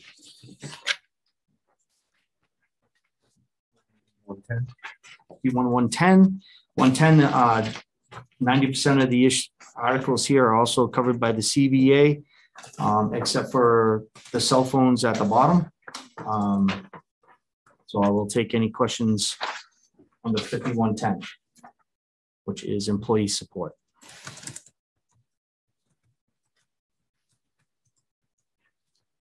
Hearing none. Hearing none. 5200 is the expense budget, purchase of services. Most of these items are all dedicated slots that are mandated by requirements of the department. The only two that fluctuate, you'll see at the bottom, which is equipment maintenance and technology support. All the rest are pretty much fixed expenses that the department has to pay. Do you have any questions? Those last, just looking at your lump sum disallows, the two last items will share the burden of that lump sum. That is correct. I will figure out some way to cover question. Yes, go ahead, no. Animal control positions. Yes. How does that compare with other towns, and how is that? You still have a dedicated person? So we are, lack of a better word, we share with Winchendon. So we contract their services. They have an animal control. We pay them to come out. Right now there's about 4. This is probably the best our animal control services has been running since we had Carol. I don't know if anyone remembers Carol. I do. Carol was great. After that, we went into some difficulties. We jumped into bed at one point in time with Gardner, which did not go well. They actually held our truck hostage for a little while. But we got it back, and we're waiting on a new one, which should come this year. But it's going very well. The response time, I've had to, I've got animals. So they're actually not our employees. They answer to me, but they are employees of Winchendon. They answer to me when they're in town, and I don't have any issue with them right now. All right, so you're comfortable with that amount of money? Yes, that's a contracted amount. That's what we pay. Adam had negotiated that with Winchendon. Thank you. So we have a contract and an MOA? Yes. Chair, can I make a quick comment on that? Absolutely. We received a call this week, a message that a lady had a cat whining all night, keeping her awake. I emailed Eric Baker and Animal Control, and they got back to me within the hour, and she was out there taking care of it and brought the cat to Ahimsa Haven. Yep. Just to reiterate how well that's working. Yeah. And that 30,000 there's a little cushion in there only because what Holly had just brought up, after hours is an emergency fee. Right. So you have to, we take on an average how many emergency fees we pay. There's also a figure in there that they also do our barn inspections. So it's not just animal control, they also do the barn inspections. So that's not the actual price that we pay for the ACO, but it's barn inspection, emergency callouts plus the ACO. To barn inspections, I know we pay the inspector to do the inspection, but are the residents charged an inspection fee No, for a barn inspection? no. I can speak from experience. No. Okay, just curious.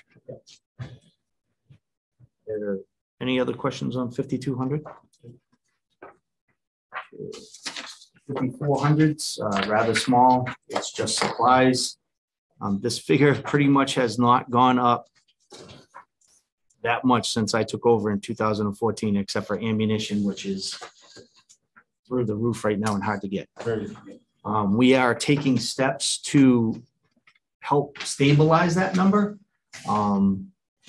Last year, as one of my capital expenses, we were able to buy, a lack of a better word, simulation training component, which now under police reform, we have to train twice a year now in firearms.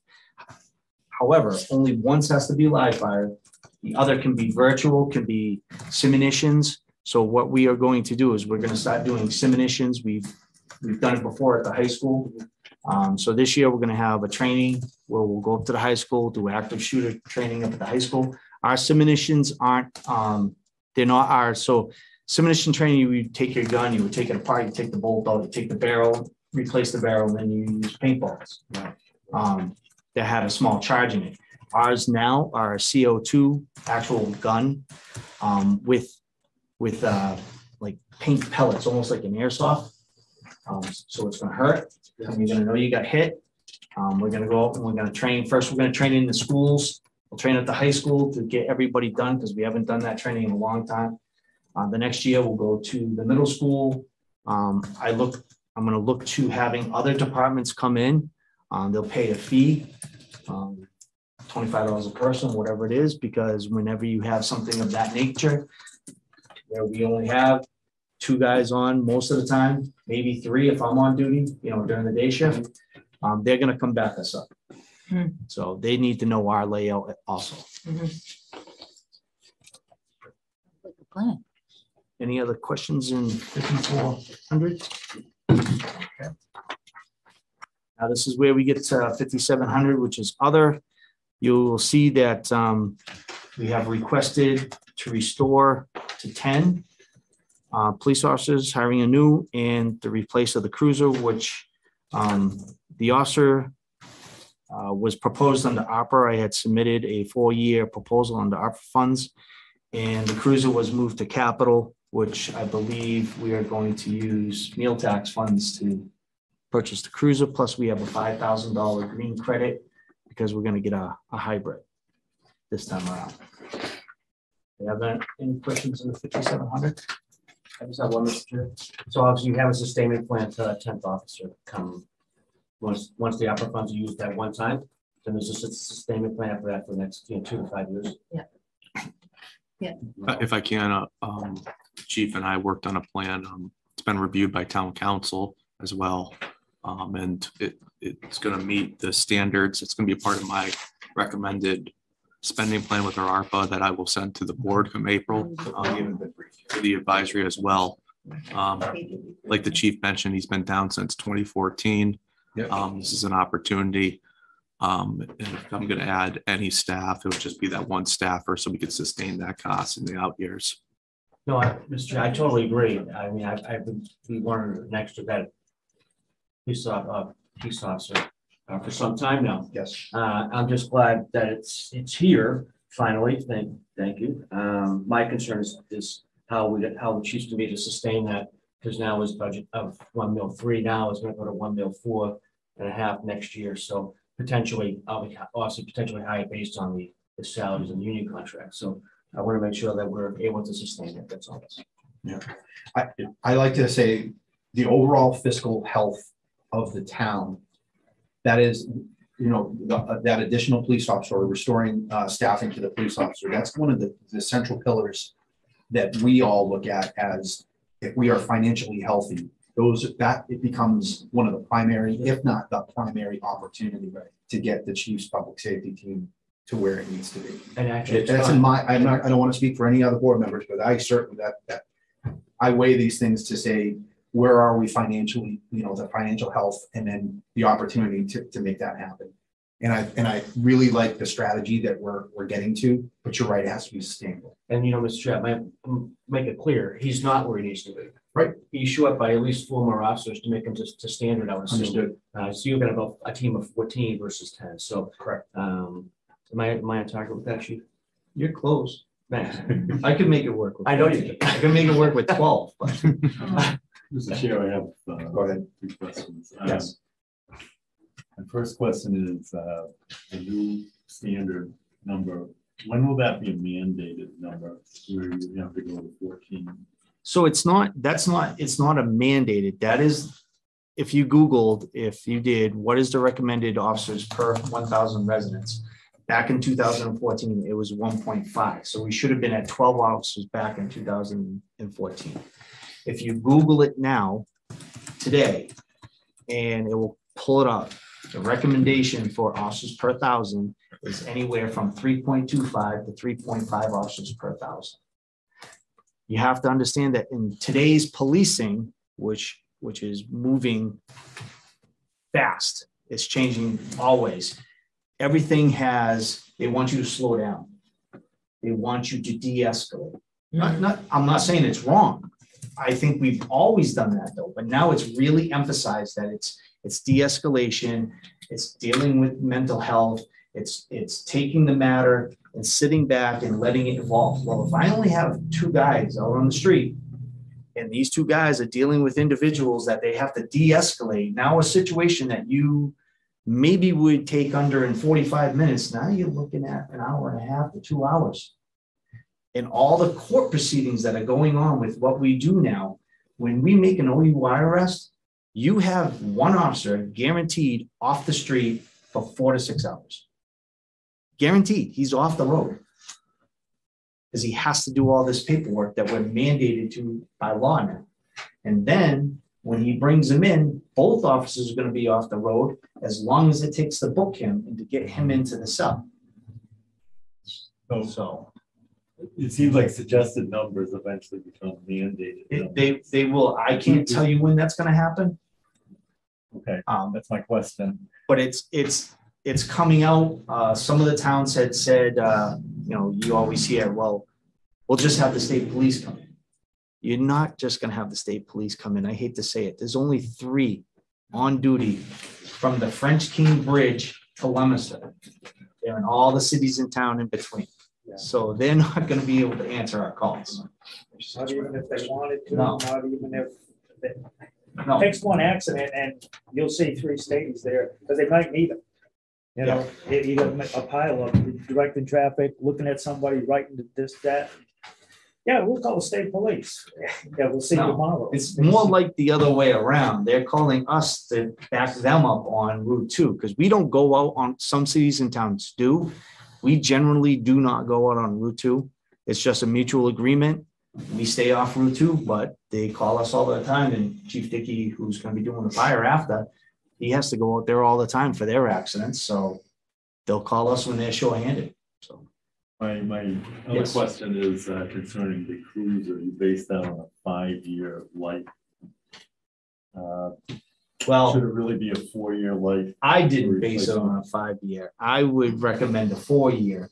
Mr. Bennett has, we've spoke many times. He's been in this as long as I have. The town has finally got on the same page that cruisers should be rotated out on a yearly process. It took us a long time to get to that, to have that understanding. Yes, I would like it to be 4 years because right now we have a cruiser that, what is it? It's not 15, 17. I cannot get that thing back on the road. Just one thing goes wrong with it and another one comes up, and that's only 2017. Well, I would think that the majority of your repair costs would be between the 4th and 5th year. So Exactly. So if you end the life at 4 years, you're saving money in the long run. You would save money in the long run. And if you're doing a 4-year and our cruiser that's supposed to be coming this year, which I don't even know if we'll get it within this fiscal year, is a Ford F-150. Now, let's say we did do the 4-year rotation plan and that F-150 is in decent shape. Well, that vehicle could have gone to another department if it had to. But if you're pushing it at 5 years, now that vehicle, it's only good for trading because there's nothing, no real value to it. Yeah, I just think with a 4-year, there's multiple benefits. You're absolutely correct. Thank you. Thank you. Other questions, 57? Just to follow up on that, replacing the cruiser each and every year, from a maintenance standpoint alone, you would save money.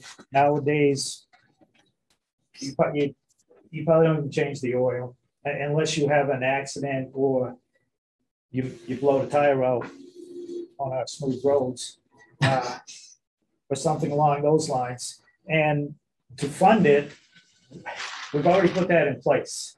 It was presented to the business community and the residents that the meals tax money would go, and at that time, it was a lease for a cruiser and make the 3-year lease payment for a pickup truck for the DPW. If you follow the meals tax revenue, it's going beyond what was estimated. It's just a matter of having the political financial will to dedicate that funding to cover the cost, the yearly cost, which is about 60 grand, give or take. Hard to tell the future, but for a replacement of the police cruiser. And I think if you do the long-term costing out of the maintenance of keeping a cruiser or any vehicle until it's like junk, it's foolish. You're better off to cycle through. And to my knowledge, Mike's the first one, or the one that I'm best aware of, that has the plan to not only buy new cruisers, but he wants to get rid of this one and get a new one as a replacement plan cycle. We have the funding, in my view, that was put in place. And we just segregate it to cover the cost of that cruiser, because if you go back and look in the records, that's what the meals tax was sold on, was lease the cruiser and pay the lease of the thing. And I don't want to do leases because, again, my personal view is that's just adding to debt, because you have to find that money in the future. If you can take the meals tax, and all indications are that will stay at the level where it's at, you can pay for the cruiser outright each and every year. And it's a good plan. And along with, if we can keep excess levy capacity, if we can keep the financial discipline and the political will, in a couple of years, we can build in the capacity and the budget for full-time officers, additional, to get back to where we were without using one-time money. Now, one-time money maybe gets you there quicker, and this is just my personal view, but the excess levy capacity, we'll put that money in place to cover the cost of that. And then we'll work on finding ways to pay for the next thing down the line. But you start a list and talk. There's a plan in place, and I fully support it, and I hope we follow through with it. If I could just offer feedback off of Jeff for a second, because we got to this plan, I've actually taken one cruiser out of our fleet. We're actually down a cruiser from when I took over, but it's because we went to this plan and I didn't have to keep another spare when they would always break down. It's gone now. So we've actually reduced the car from our full fleet. So it's a double financial win. Thanks. To piggyback on both of you, our public safety fleet, our DPW fleet, it's not like the family car sitting at home. You got to think of this more like it's an airplane. Sitting on the ground that does nothing. It's working for you when it's in operation and moving. to that point with our public safety fleets especially, it's not so much miles driven every year, it's how long that vehicle is sitting at idle, which is where the wear and tear and the additional maintenance fees, and we've already addressed with DPW, the additional fuel fees come into place. The newer vehicles are more fuel efficient. We're looking at the newest one with the Green Communities Assistance and Grant because we're looking at the hybrid models. It is a move in the right direction, and I'm one of the proponents. Every year I used to sit there going, darn it, another police car, you gotta be kidding me. But if you look at it and cost it out, dollar cost average it, it really does make sense. I can, Tim, I mean, absolutely. 'Cause I remember- Piggybacking is gonna be. I'm sorry, because when I was on the slide, I mean, Tim would hit me all the time, another cruiser, what's wrong with you people? Every single time, and I'm like, well, if you're in my seat, you'd understand why. If you're in his seat, you would really understand why. And we went up with the 5-year plan because of that reason. But I do agree with the 4-year plan, but my other recommendation, obviously, we could keep in the notes would be, adding that to the management policy as far as utilization of funds. You can do that, so utilization of the tax revenue from the meals tax, you can actually make that into a policy specifically for a specific item each year. I don't know if the town's at that point yet, but that would be a great way to start, especially knowing the fact when that started, we had an estimated value of about 45,000. Now I think it's breaking over 60, if correct me if I'm wrong. 50. 50. It's 57, 60. All right, it's up over 50, I know that. But we budgeted, point of clarification, Mr. Chair. We budgeted in our revenues for 50, but Jeff, I think, is talking about what the actual tie will be with the meals The actual tax. projection would be 70. I got you. Projected, that's. So that's just a food for thought. Got it. See what you did there. 5,700. Any other questions? 5,700.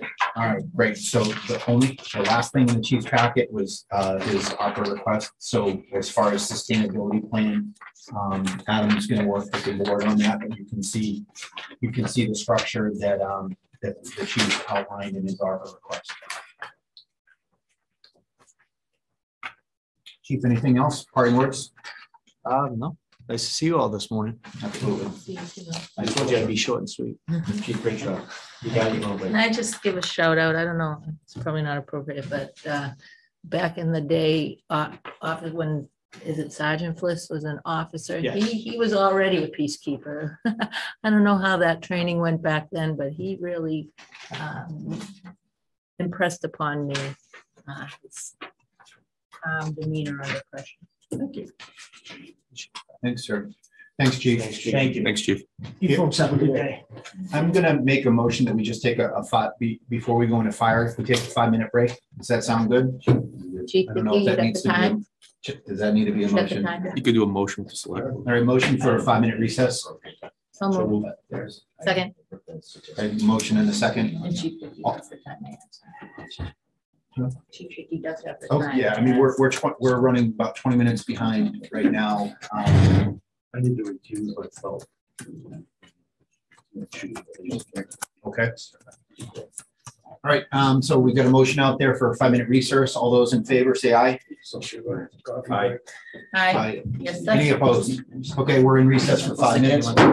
Come back at 10:28. Usually we use some Yeah.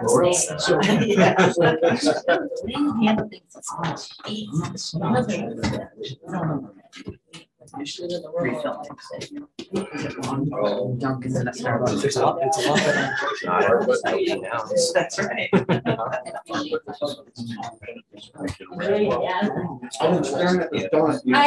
know. But we also have 31 December 2027.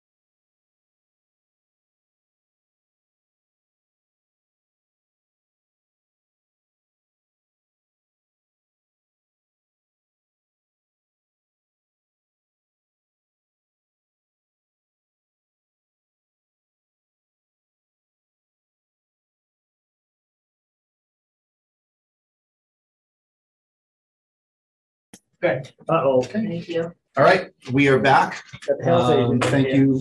I think everyone needed a quick break. It is now 10:30.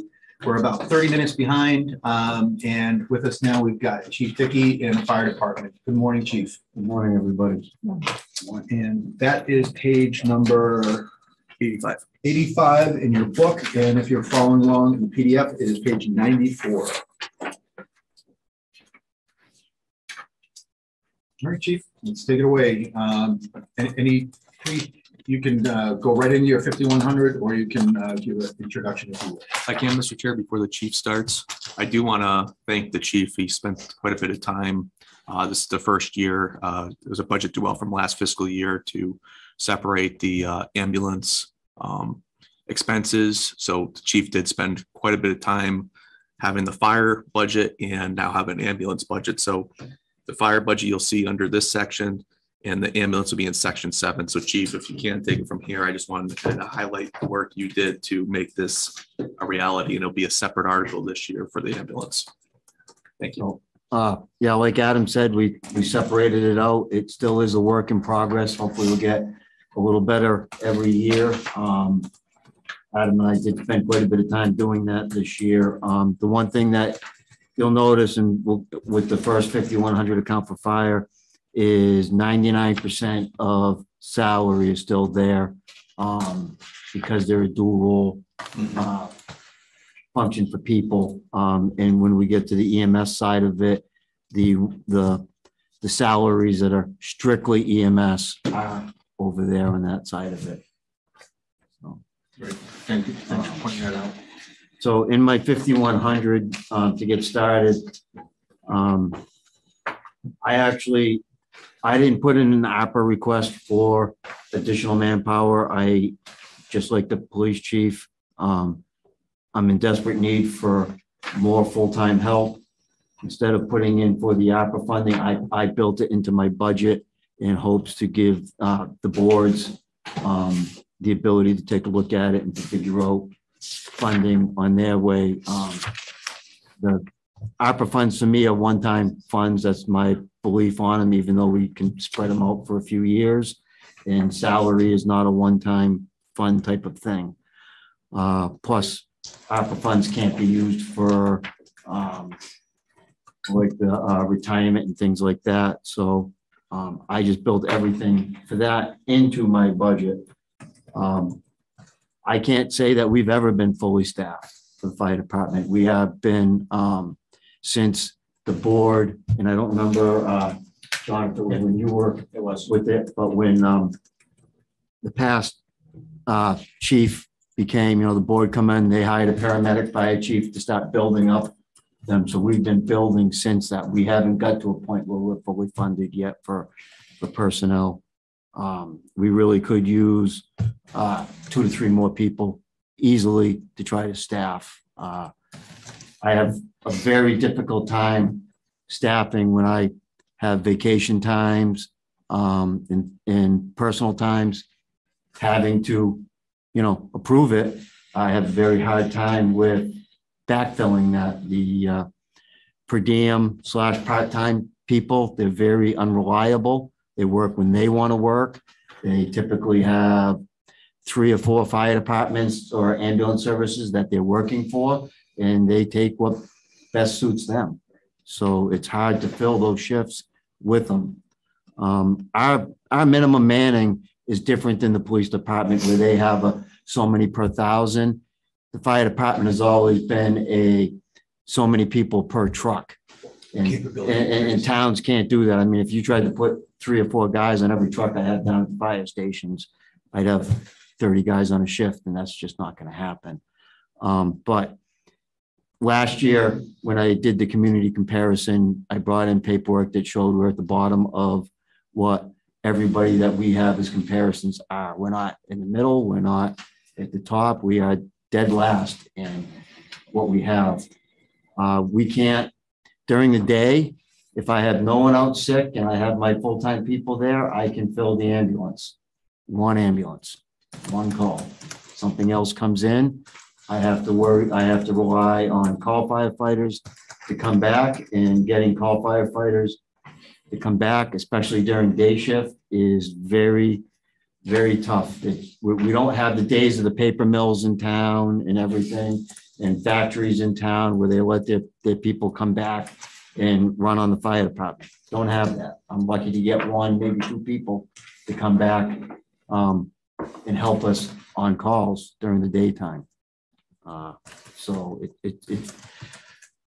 I have the ability through ambulance receipts to help fund more, but I can't fund, the 3 more that I need. We can probably, if we find a way to get more help, and then we cover more of the calls, of some of the ambulance calls that we're missing, and we get the billing, more funds come in. Right. And we're not leaving that money sitting on the table. I understand. So it's, with Adam's help, I was able to put somebody on, another full-time person this year. I call it an impact shift. Basically what I did was I took hours allotted for part-time people to fill shifts, put enough of them together. Right. And Adam and Kelly were able to find money in the benefit package budget to be able to put a new firefighter paramedic on, and that person will be starting Monday. It's I call it an impact shift, what they're doing. So they're gonna work a 24-hour shift on Mondays, which is the day the other guys that are on the rotating shift never work. That's a Kelly day, it's called for them. And then on Friday, he's gonna do another 24 hours. And actually on that Friday, I will be two firefighter paramedics for 24 hours. That will be the first shift that we'll have that I feel fully covered. I just see what you did. So, and that person that was hired knowing that if we as a town found a way to hire 2 more people, that his shift would go back to rotating, just like the other guys do. And then I would rotate shifts and cover everything there.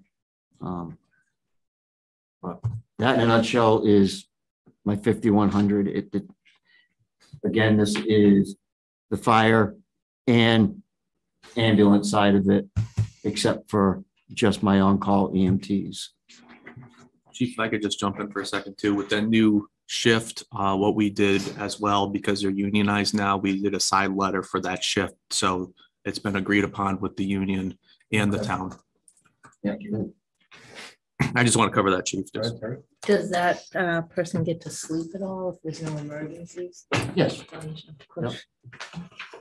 Firefighters are different than police. Right. Police usually run an 8-hour shift and they're out in the car or in the office. Firefighters, we have chore lists that they all do. And on top of their chore list, they all have different functions that they do. So never mind just taking care of the trucks and making sure the trucks are good and the station's clean and things like that. I got like one guy that does all my medical supplies, purchasing, and another guy that takes care of my IT stuff and organization and things. They all have other jobs, but usually by the time the chief goes home for the night, they're winding down and just getting their miscellaneous stuff. And after dinner, that's their time. Thank you. Mr. Chair, please go ahead. How many full-time guys you got now? The new person will be, not including myself, will be 4. Me 5. I'm sorry, with the new person will be 5.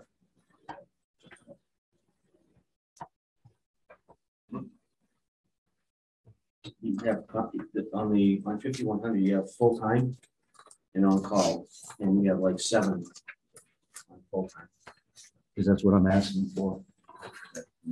If you look at my request compared to the administrator's recommended, it's quite different. Yeah, it's a little bit different. Oh, I see what you're doing. I see.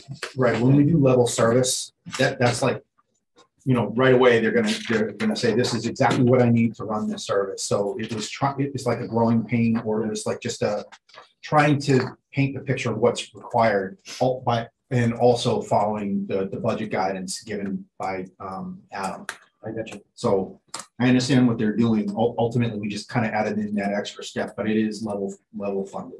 Yeah, because if I can, Mr. Chair. Yep, please. The goal of the select board was they wanted to grow the public safety staff, but to do it in a creative way. Yeah. The fire chief found a way to make it work within his appropriation this fiscal year, like he mentioned, and with the new staff or full-time staff are coming on.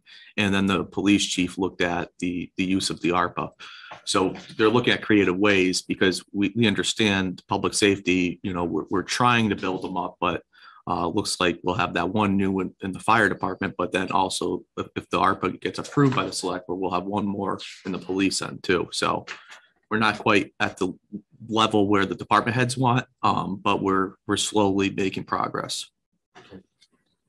And Mr. Chair, you said this year, so there is a sustained plan for the next 2 to 5 years, I would assume. Well, I can sustain that person I just put on, because that's actually built on the budget we're On right now. on right now, and there's no increase for the next budget, and I can maintain that through their union contract. And Thank you, Chief.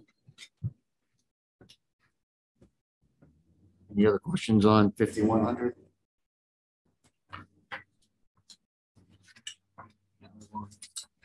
So 5110 employee support. This is basically where we do their equipment, their protective gear, the clothing allowance for the full-time people, and I put some money in for clothing allowance for part-time people because we try to get them uniforms for when they're out and everything too. Go ahead. Chief, did Tim forward you? Fall River has a textile company now that's making firefighter underwear without PFAS in it. No. Sure. Firefighter underwear? Yeah, don't you have something under your gear? Just regular clothes, street clothes. Oh, I'll look it up and send it to you. Yeah, Chief, it was one of the fire rescue ones. It's along the lines of the protective hoods. There's a new product line released. It was one of the knitting mills out of Fall River was introduced it. No, I haven't seen that yet. No. That's good, Chief. I love how you characterized it. Firefighter underwear. Oh, that's why I was I wasn't paying attention. I was like, what are we talking about? Well, that's why I was like, oh, no. Sure, yeah. I wear full balloons. I mean, good cotton brief. Yeah. Can we keep it pretty light? I can see. All right, 50. Oh, look, Before. what does that Roger, say? I know, take it offline. Before we move on to your next, well, if someone had questions, again, about 5110, for the 5100 budgets, yours, the chief, and like the big three, and I think it's important to spend a little bit of time. So I appreciated that you kind of talked that through. So I just wanted to be able to say that those are the tough ones, just because it's such a large department. Any questions? 5110. Underwear or not? I have one. I just want to clarify.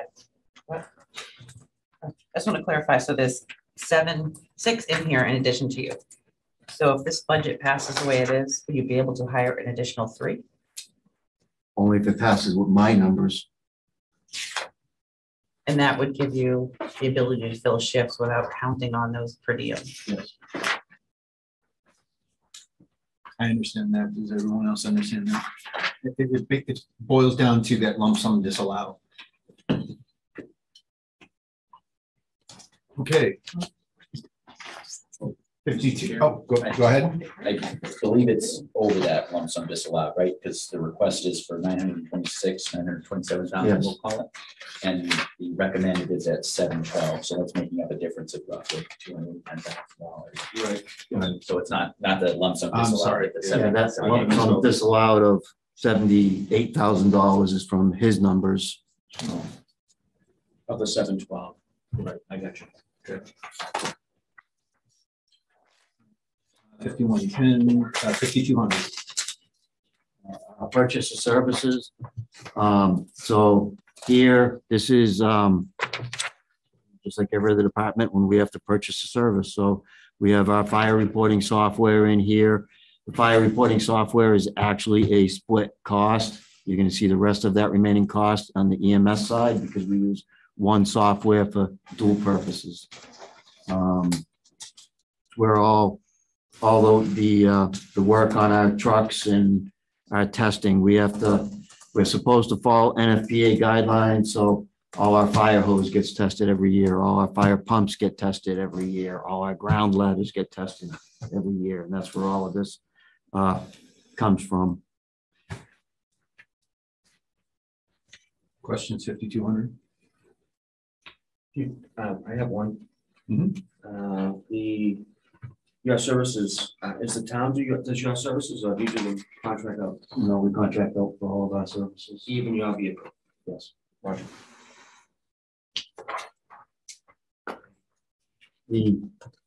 Especially for our fire equipment, I have a mobile company that does it. They come in, they do all the services right in the station. If they can't do it in the station, the repair or the service, they take it back to Spencer, where they're out from, and repair it there. And they are all fire certified mechanics there. And highway just doesn't, they would need to add a second mechanic if they wanted to even just take care of some of the basic stuff for us. Okay. I was just looking at your chief vehicle. That still goes to Matthew Ford, Understood. along with like the ambulances that are Fords and so forth. Excellent, thank you. Great. 5,400. Okay, so this is supplies. And so this is actually going to be new a lot this year here because usually EMS is included with that. So we really lumped everything together. So trying to figure, some of these numbers are a guesstimate, really. I don't know how often some of the things are going to fail or that we have to replace. Things like the DEF fluid, I'm budgeting one drum here and then EMS, you're going to see one. I share those things with Bob at Highway. We buy every other drum because we're using them together. So.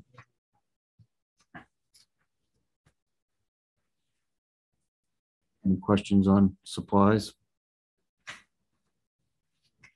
None, move on. 57. I don't have anything. 56 is governmental, right? There's nothing in that one. 5,700. 57? Yeah, 5,700. Okay, so 5,700. So here we have, the lease for our newest engine, and our capital expenditures on this one. Hopefully, with the help of the light department next year, we can buy the last of our SCBA units.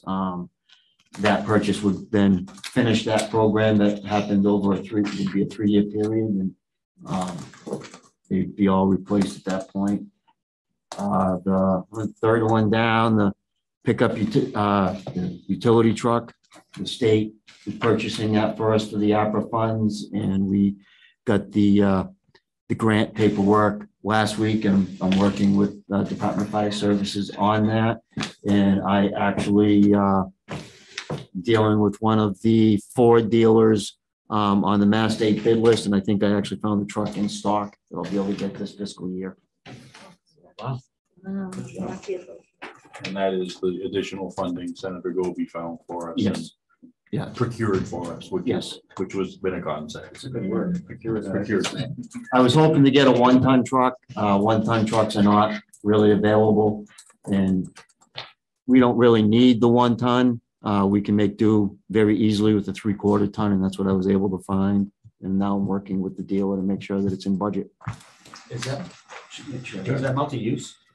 So does that have a plow on it? Does it have to do other So things? what I'm trying to buy, if there's enough money in it, is we would take the bed off the truck, put a utility body on the back of it, so we have cabinets. It will have an 8-foot plow on it. It will be fully lights and radios on it. So you carry all your tanks, all your SCBA. Nope, this will, it's the utility truck, it'll be when we help people, if we still go out and do solar pumpings for people, so that equipment will be on it. And for, but right now, if we have a major fire, we use our personal pickup trucks to bring hose back from the fire to the station. Oh, geez. All right, then. Okay. So it'll be used for things like that. Yeah. People transporting. We have a training site up at the old Templeton Developmental Center, one of the old buildings that we use for training. So we can use it to bring training props up and back and forth. We'll be able to use it for, right now, if I send somebody to the academy, they take their own car to the academy. We'll use it to have people to actually drive to the academy, so they're not using their own vehicles, and so forth. Plus, we'll be able to use it for inspections. Right now, we use a 1978 pickup truck that is a forestry unit to go out and do inspections. So, which would be the next thing, the forestry unit. That's part of the capital plan. And working our way down lower, that in this budget, there are some items that weren't high enough to make the capital plan that I'm looking to update. Nozzles for the fire, our hand lines, water manifolds, and some Siamese valves, clapper valves. These are all things that the ones we have, 30 plus years old, trying to update for some new equipment. On here, the Scott SCBA pack tracker, that is, those are tools that can help find an SCBA, a down firefighter in a fire. But we are actually, I'm getting one of those through a grant process this year, fire safety grant, and that's actually been ordered along with some other equipment. Nice. Any questions on 5700? Nope. Jumping to Section 7. page 255. It's 264 in the PDF. So the ambulance overview page. Okay, is that prior? The chief's going to start with the, Right, so the it's- chief will start with the 5100. Yeah, but you have- 254 with the overview page. So 5100 for ambulance, the salaries, there's 3 lines on it. The director of EMS, that's his office hours, and doing his work that needs to be done on a weekly basis. On-call salaries, the on-call EMTs get a $20 stipend for 6 hours to be on call. They're expected to be on call a minimum of 6 hours a week, so they get a $20 stipend, plus they get paid for their calls for that. And the salaries for when they go out and do their calls. Ambulance 5110. I have a question. So would 22,000 be enough for the on-call? Based on the call volume and the call volume increase? Yes. Right. 5110. Employee support, license renewals for our EMTs and paramedics, safety coats, CPR cards, and first responder cards, and then clothing allowance for the EMTs for uniforms when they're on duty.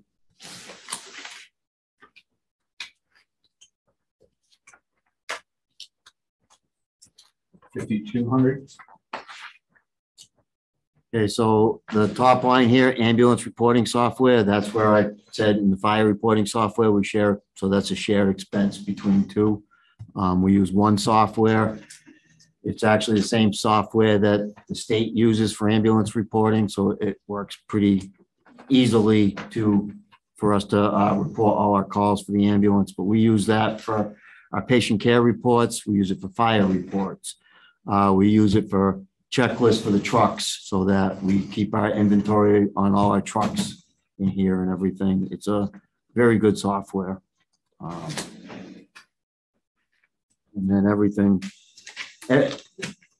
Unfortunately, in today's world with medical, I have to have a user agreement with service agreement with everything they do. The state comes in, do our inspections, they want to see service agreements for everything. So that way, when it has to be worked on, so like our cardiac monitors are over $25,000 each. The defibrillators are $2,000 each.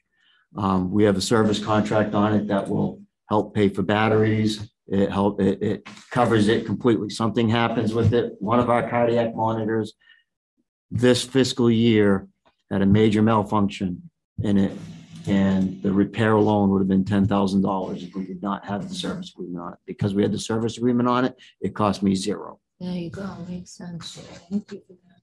Chief, on your line for the AEDs, is that absorbing the maintenance on the ones that are in the police cruisers as well? Yes. I know in the past it was done that way. Yes. So we had a blanket for all of them. Yes, outright. so I cover every one of the fire departments, AEDs. I take care of town hall and the senior center AEDs and the police cruisers AEDs. The only one that's not in here is the police is getting a new one because there was a grant for physio control, who makes the AEDs we use, had a grant, and every community was able to get one. So we, the police are getting a new one for their cruiser. So that's not in here, but I will add that to it. Just continuing what we've been doing for a number of years, yes. So I take care of, I don't break that out and ask that Adam or Holly put the AED here on, or the police. We actually, a lot of times, are using the AEDs in the cruisers because they'll get, they're already out on the road. So depending on where the call is, they could be the first AED. So I want to make sure that those are covered, that, that they're working properly. So we cover all of those. Plus, it's just easier for one person to do it. John? And you cover all the replacement pads, I would assume, for all. Yes. If they utilize. Something new on here is technology support, the last item. Never had that before. We now have more computers than we've had in the past with the Wi-Fi in the buildings and everything. When the police department came down and used our building for a year, they outfitted us what's needed. This is now to maintain what they created for us. Plus, we don't. I'm hoping there's enough money in there in the future. We don't have a server, so everything is individual computers, not being able to share anything. So this is hopefully that we can add, if nothing breaks down computer-wise, this is hopefully to add a server to our system next year. And is all of this integrated?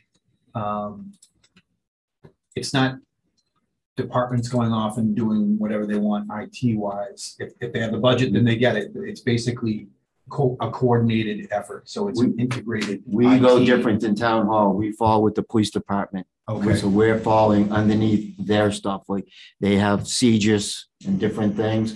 We're on a broadband loop with them. We have a closed network with them for public safety. Network. Okay. So our IT is different. Okay. But Holly's aware of, they talk, they communicate, Okay. so. So Yeah, we've never been. Even from a cyber perspective, we've got, it's cohesive. Yeah, the fire chief comes So up, that Holly and the fire chief. So when I'm at the fire station, if I go online, I'm not going online from the fire station. I'm actually routing all the way up to the police department through their firewalls and then out to the internet. Yeah. So Virtual private network arrangement. Safety. He gets the reminder emails too. Oh, yeah. I got mine the other day. I gotta get on it. I think Jeff got a few of them too. What, the cyber training? Yeah, I did. Did you do yours? Yeah, I've been doing. It's fun. One thing you're gonna notice in here that I also did add, because I don't know where life is taking us, is I do have $500 allotted for COVID testing for our people. Cost me $50 a shot to get people tested. What kind of test? PCR test. Okay. We actually, in Holden, our regional dispatching, CMed, they offer it there, so I can send, and it's public safety only. So I can normally send somebody almost same day if needed. And I know it's only $500, and Lori's looking behind you. But is there a way to just eliminate what? I didn't make a face. No. Is there a way to eliminate that expense, or are you just trying to? This is a budget, I know. That expense is there because I can't tell you, as no one can, what COVID is going to be next fiscal year, and if I have to COVID test people to stay, I can't just home test people to keep them working. Covered by insurance, a PCR test. So now somebody gets exposed at work, you want them to use their personal insurance to pay for it. Okay. I was just. If it's an outside exposure, they have to test to be able to work. But if it's a exposure at work, then I can test them. Got it. This is also a quicker process, so he gets the results pretty, so they can test and stay. Okay, understood. I'd rather not have it there. Trust me, I don't want it there. But it's what it is in today's world, unfortunately. Anything else? 5,200. 400 supplies. So supplies, like everything else, costs go up. We had a deal at Haywood. We get supplies at Haywood, and they've never billed us for these supplies, and that's changing. Don't know, we were supposed to. They've never sent bills. And they finally picked up on that with, there's a bunch of other agencies that happens with in there. They were supposed to change that this fiscal year. And I petitioned them to put it off until July because I didn't have that budgeted for what we get from them. Our medications and so forth, we get billed for, but some of the other stuff we didn't. So starting July 1, they're coming out with a cost sheet for us. And we've been looking for the best pricing. We've been tracking what we've been buying, so I knew how much to add. And so we've added here, so that medical supplies of 32,000 is, what I hope to be a good number unless costs go up dramatically. Go ahead, John. So so when you have a patient and you go to say Haywood, and whatever equipment you use on that patient is itemized billed through Coastal? We do not itemize bill. Itemized billing, the insurance companies then have the ability to say, my patient didn't need that, I'm not paying for it. So we lump bill. So you lump bill as ALS and or BLS? Yes. But when you lump bill, you're gonna take into account, obviously, the other expenses that are being incurred, such as narcotic usage or other oxygen usage, backboard, et cetera. Yep. Okay. For the benefit of those following at home and many, many years in this, and Chief, correct me if I'm wrong, the change where Haywood is not as proactive and generous as they once were is not something new. Hospitals are getting away from that community support model that they once really embraced and funded for us. And it's not a surprise. In fact, the bigger surprise was they've done it for as long as they have. Correct. Having worked out in the western part of the state with a whole different animal, that went away 6-7 years ago. So we were riding the coattails of an aging program. There used to be times that if I brought somebody in, like a car accident victim or something, and they had a collar on them, I could go into Haywood Supply, grab a collar, take a sticker, put it on the patient's chart, and they would get billed for that, and I got the replacement. Those days are long gone. Even like John was mentioning, like with the medications and narcotics, if I bring somebody in, we know what we used, but it's not a 1-for-1. We don't go up to their pharmacy and get a replacement for it then and there. We actually have to purchase the narcotics, the medications and everything. And so it all goes through the billing and for the lump billing. No more free lunch, yeah. Thank you. Any other questions? 5,400. I think 5,700 will finish out chief. So 5,700, the other account, we have our, you'll see now that the ambulance lease is in here, so this is coming out of EMS. Put down, we're looking to build a storage closet. Right now, we have a lock cage for all of our ambulance supplies in the main building. Then in the back garage, because we have a separated garage, we have cabinets that we lock for our ambulance supplies. The cabinet's failing, the lock has failed, the hinges for everything is failing, and at the cost of getting something that actually works, these cabinets are greatly expensive. And I worked out with, I had Mark from Highway, who's been doing a lot of the building repair and everything, work with me, and we feel I can build a closet that will take care of both our ALS supplies and our BLS supplies, and that will last a lot longer for roughly the cost of a couple of brand new cabinets. So it'll be much better. And then the last item on this is ultrasounds. This is just like the hospitals use, doctors use, take an ultrasound. This is new technology that's being allowed to use in the ambulances. We can use them for, and Tim can explain a lot better than me being a paramedic, but for traumas and stuff to make sure the patients get to the correct destination, so forth. We're going to be able to use those for a lot of things. That cost there, it's not a one-time cost. It's a one-time cost to purchase the stuff, but built into that, the following year's budgets will show in purchase of services. We have to have a subscription for it too. So Understood.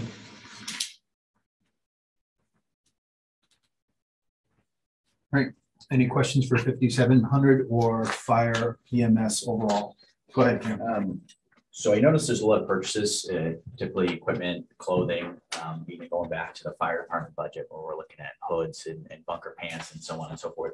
Who is the primary vendor that we're going through for some of these items, right? So if I did a quick Google search, I could go find surplus stuff, but that's not too code. Who's the vendor that we're using for fire? I use different vendors. I have Northeast Supply. I can't remember their actual name. Out of New Hampshire. Okay. That we use a lot for turnout gear, daily, like our shirts and pants and stuff like that. I usually go out a few times a year and I get pricing from all the vendors and try to find who. It's not always the cheapest. It's the best gear for the best price. Right, and that's what you want in a situation, especially with firefighting. Yes, imagine budget gear. So you said Northeast Supply was one of them? Northeast Apparel, I believe, is the name. I don't really remember off the top of my head. Most of the companies that we deal with, so we have them. They're really mainly clothing. I have Fire Tech and Safety that we buy like our equipment from. They also sell gear. The companies CS Specialty that I bought the last fire truck from, they sell gear. There's lots of different companies that sell it. We deal with a few of them. The company we're dealing with now, the Northeast, they've had the best pricing for the gear that the guys like lightweight, quality gear. Okay. And all of that, I'm going to sure is going to go up dramatically when all the cancer-causing chemicals come out of it, and they find a different way to protect us. Mr. Chair, just not that Dave would do this. I did go through and look at all these items, and they are in line with what we would see for standards. So for bunker codes, the pricing is all very similar in line. So I'm sure you took those quotes directly and applied them to your budget, but all the individual itemized. Chief, do you have the flexibility to do all that on your own, or is Adam involved with it, or do you have to use state vendor lists or anything? All my companies that I use are on state vendor lists. Got it. Okay. Thank you for answering that question, John. My question would be there's accountability. Does the town and yourself, Chief, have accountability of all your durable equipment? We have like bunker pants, jackets. Yeah, I'm sure the. So one of my guys maintains inventory on who has what for equipment. You know, we take it right down to the gear, to the pager you're issued, to the radios and so forth. And also all the firefighter gear as well, such as like, you know. Yep. So if you would. Sensor things. So like all that stuff. The new person is starting Monday. Under union contract, they need to have 2 sets of turnout gear. Okay. I'm hoping to find an old set that fits them because I don't want to have 2 sets that expire at the same time for somebody. And My next question. So NFPA recommends that we have 2 sets of turnout gear for every person. And by budgeting 10 sets a year, what I've been working on getting is so that everybody has a new set of gear and a set that's like 5 years old. So when their gear is becoming 5 years old, that one set's expiring and we're getting another place. So it most bang for our buck. So awesome. Go ahead.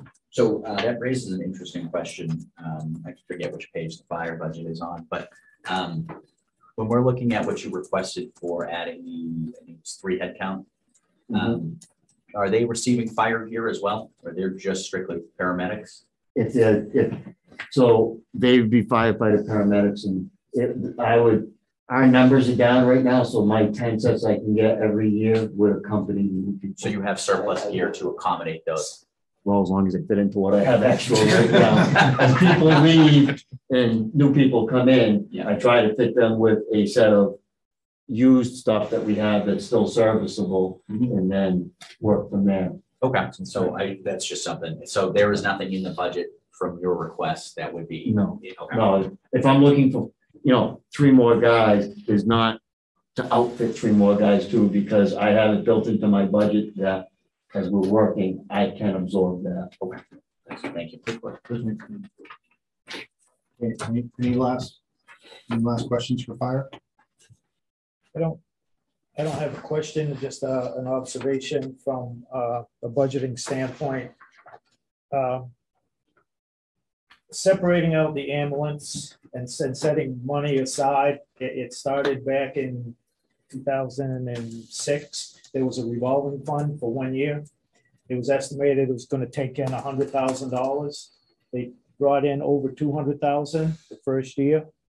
The following year, the revolving fund went away, and that money was just washed into the general fund.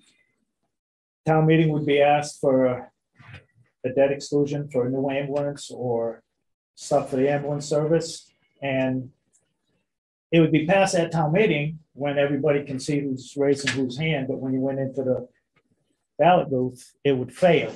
And it's, to me, separating this out not only gets back to the follow-up vote that happened after that revolving fund a number of years. It was a vote at a special town meeting in 2011, began in 2013, to put ambulance receipts aside.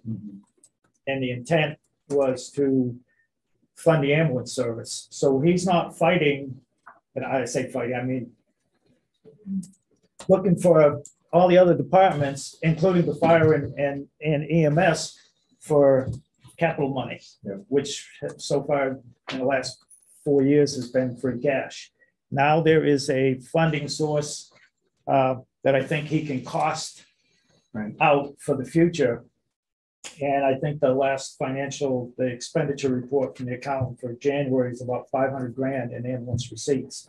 To me, that allows us, town administrator, to cost out, okay, we're going to spend 290 out of that. This is what we have right now on the books. So the next budget cycle, the snow. He can already, the ambulance side is, to me, is a little easier. And when it comes time for another ambulance, he's not going to be in here fighting. He can go to capital and say, either all of it can come out of ambulance receipts, or 250 comes out of here and this has to come from taxation or some other thing. So I think it's going to allow him to run that department a lot better, because I look at it as a separate department from the fire department, the EMS. Look at the calls. twice as many EMS calls as fire, maybe, I don't know, 10 more or something.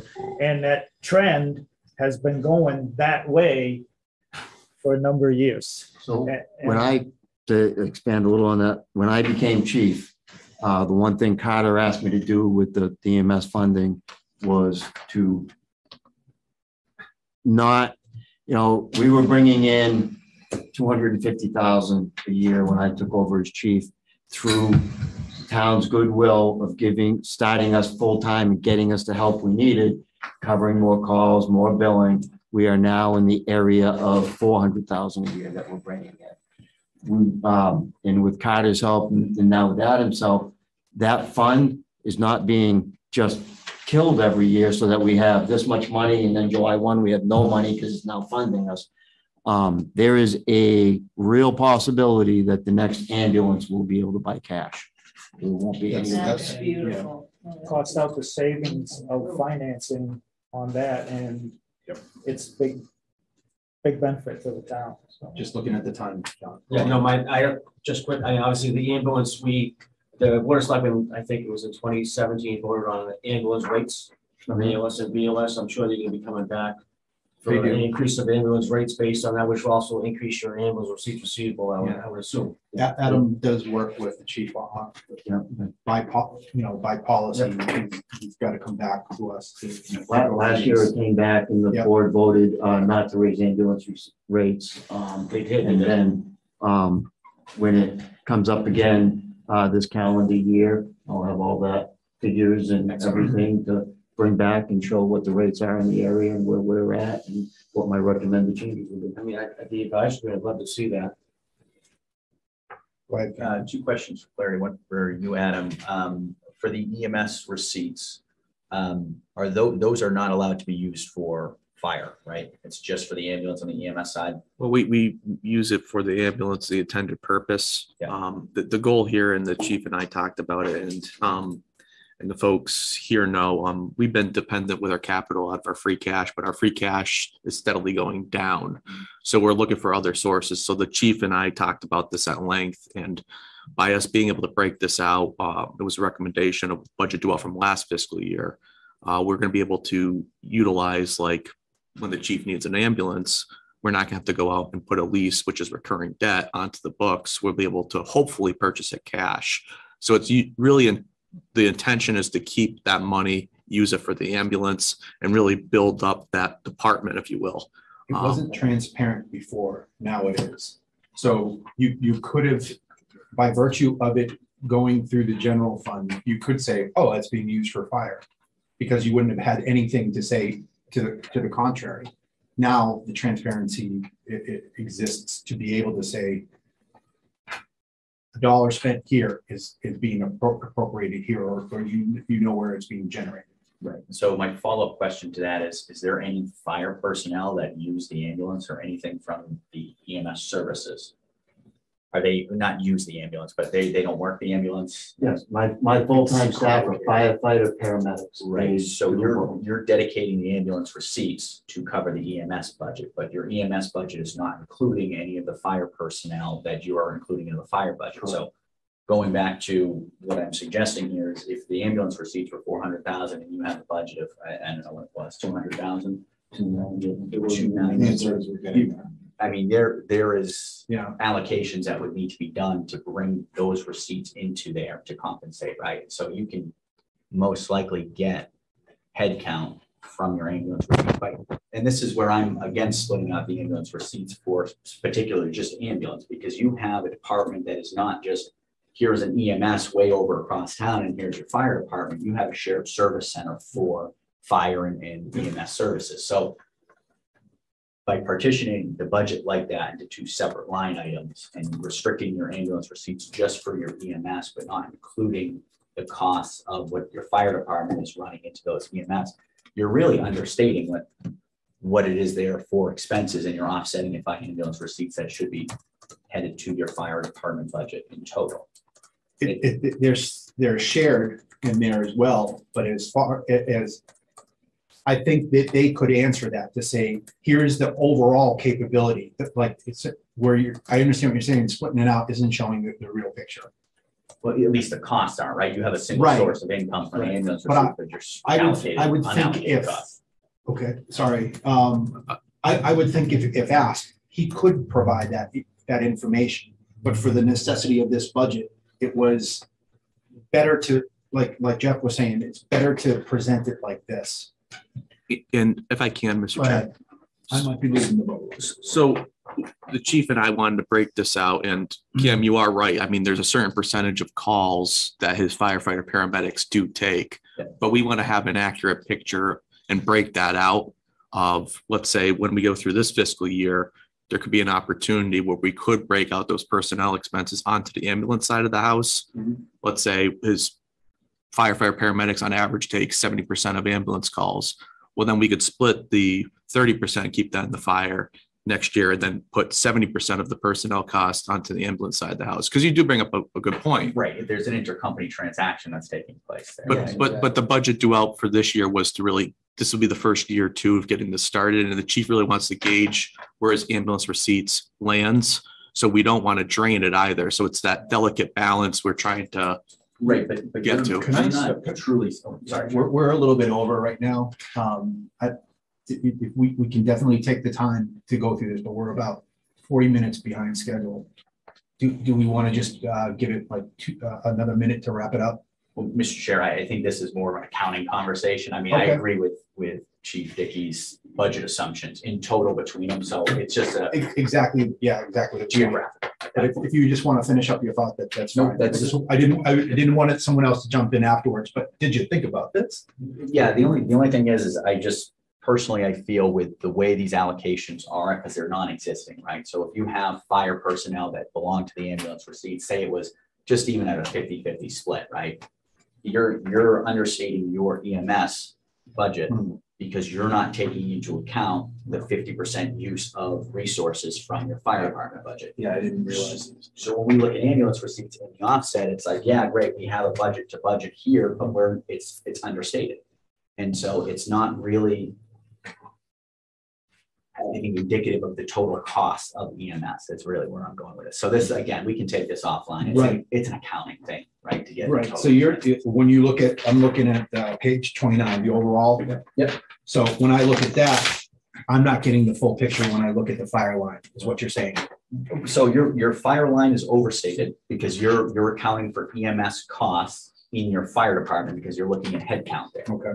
And then your EMS is understated because you're not including head count that's included in the fire department that should be there. Now, you can't just say, oh, well, let's split personnel because that's just not realistic. So what you would do is allocate.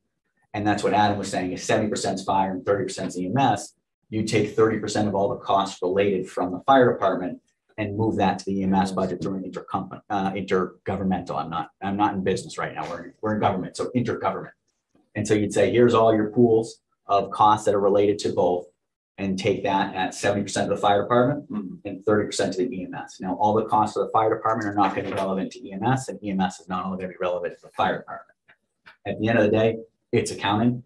But if we looked at them in total, with what the total cost breakout would be for fire and EMS together and offset that by receipts, you'd get a better accuracy of, are we running deficit to receipts or not? Okay. That's But there's other extenuating things like payroll we would have to get. So that's going to be something that we're going to have a budget due out for next fiscal year. But this gets us a start. So I know what you're saying, and we're getting there. Any final questions? None? Oh, good.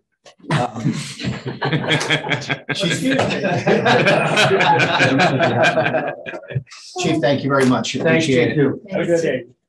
All right, next up is development services. That is, let's see, page 98 print and 107 in your PDF guide. Or you can start out with, you can go right to your 5100, or you can give an introduction. Either way. How are you today? I'm good. How are you? Thank you for. Sorry, I know we're now 45 minutes behind. Sorry about that. That's okay. Not a problem. The only thing I wanted to say, and Adam and I have been through the budget a lot, is I was looking for another full-time employee. I wanted to bring up a part-time or two full-time. And that is probably, I'm gonna look at it again next year, just one way. I'm finding that we need more expertise in planning, zoning, and conservation. And we're finding that we can't just do it with a part-timer. Right. A lot of training involved. So And that's due to, having to know Mass DEP regulations inside and out, making sure your committee members, board members are following all regulations. okay, so the breadth of what the office needs to be able to provide, are you dealing with volume as well? We are dealing with volume.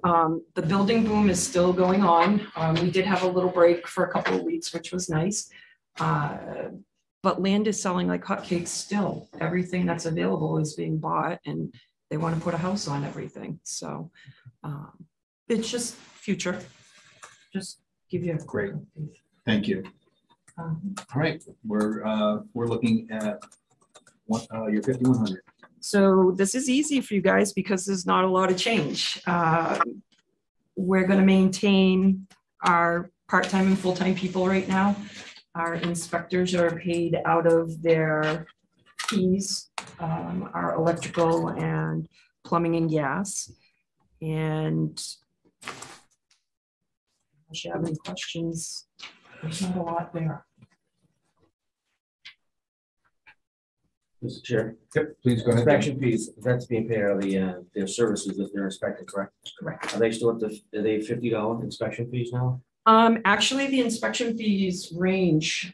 We have a fee schedule, and we're actually going to be working on that because you all just voted our peer communities again. So the two girls in the office will be calling the peer communities to find out what others, and we'll come before you if there's any changes. Yeah, and there is, because I did some of that work already. Great. Yeah. Feel free to share. And that is on our agenda. I mistakenly skipped over it. So when we come back from lunch, if time wise and everyone's good with that, we can address that right after lunch. Sorry about that, everyone. Thank you. Great. Anything else? 5100. So if I can, Mr. Chair, the fees this year, every year we look at a different department. Development Services is up to review their fee schedule. So once those comparison communities get adopted, Lori and her staff will be going through and making sure that they're up to par with our other communities. Thank you. All right, I think we can move to 5110. With the exception of the last couple of years, not having the usual annual conference and training. And I don't think they'll do it again this year in person. Not much has changed. We decided, or Adam and I talked about the lump sum disallowed based on last year's leftovers. So otherwise, it's pretty much the same. The MAC training, they've been pretty good about taking the training, which is the Massachusetts Association of Conservation Commissions. So the current 3-member board has been good. Questions? Saw your hand go up. I thought it was asking a question. All right, let's move to 5200.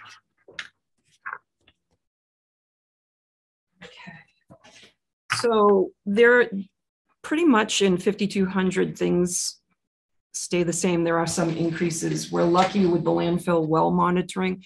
We have Mark Popham, an engineer who works for us. That's pretty much stayed the same. It is a requirement of Mass DEP that be done. He does all the reports for us. Montechusett Public Health Network, I would have definitely sunk over the last 2 years if I didn't have them helping us. Landfill cap mowing, that's also a requirement of Mass DEP. Sealers, those are all standard fees. With rabies and testing and wetlands consultant, we have a little bit of play there. It's all based on if we have anything come up. So that's an average. Okay. looking at the average cost of your services and your lump sum disallowed, it looks like you have some wiggle room, but not a lot. We had some wiggle room and we're gonna cross our fingers that rabies is way down this year. You just never know. Mr. Chair. Yeah, mowing, does the town do the mowing or is it contracted out? It's actually contracted out. Okay. All right. Usage of that property for solar panels, was that ever brought up? It was, and there wasn't enough square footage on the top of the cap to be able to do it and make it worth anything. Excellent.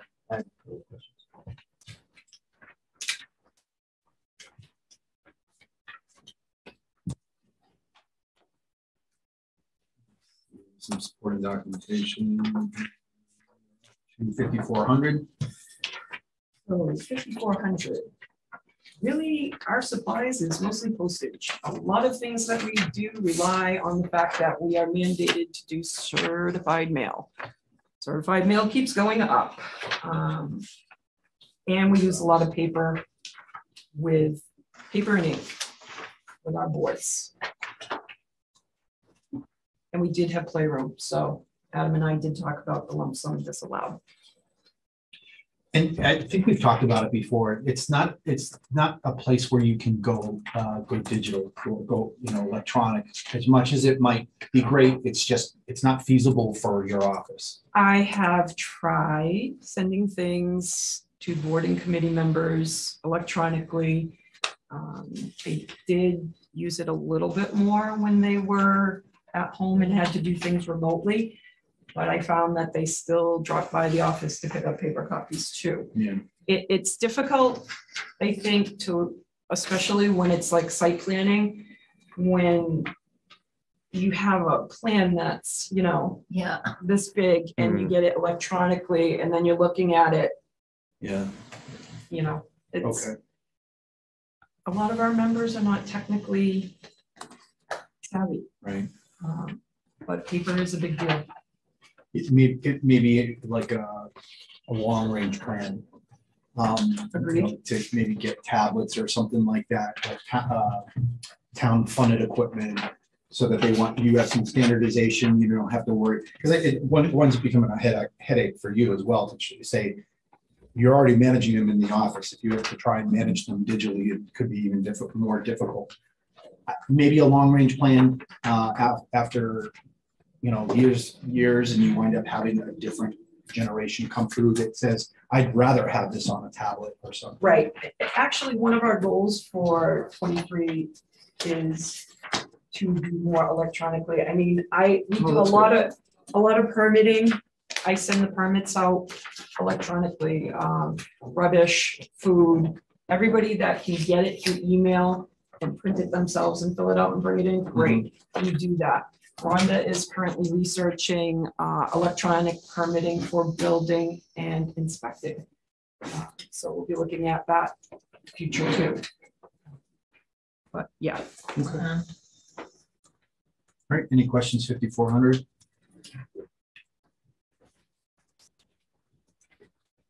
I think that was your last. It was. All right, you're right, we made up some time there. Kind of, you're still 15, 20 minutes behind. Sorry. I think we'll be. I blame that on Dave Dickey. So. Any last questions for development services? Feel free to stop by. We're looking for conservation members too. We have openings. Okay. Did anybody sit down? No. No, they're just then. Yeah. There's been like. Laurie, thank you very much. Thank you very much. Welcome back, Cam. It's good to be back. It is good. I appreciate it. Hi. How are you? Okay. So Jeff is on remotely for sewer. Okay. Jeff, do you have your camera on or? Can you hear me? We can hear you, but we can't see you. First time doing this, so I gotta find it. Okay. It should be in the corner there, the camera. Kelly, it's in the lower left. Kelly, it's in the corner, right? You're always remote, so. Yeah, it's down in the far I can see right left there. hand. Lower left. Sewer. Lower left. Yeah. Right there? Okay, Perfect. there we go. Hi, Jeff. Excellent. What page are we going to here? Section 6. 244. So page 244.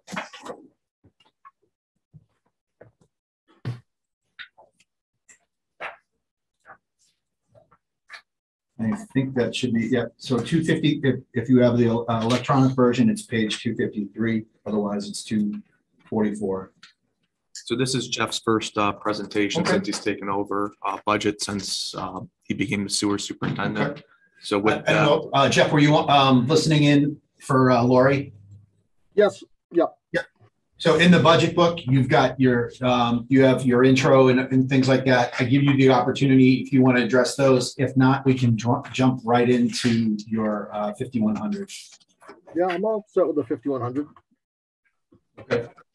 You do have an overview sheet. I see that, but let's see what page number is that. So if you could start us off on page 248 with your 5100. It's basically the personnel. It's all the wages, pretty much like everybody else's. Got increases in anticipation of union negotiations. We got one guy that's a laborer.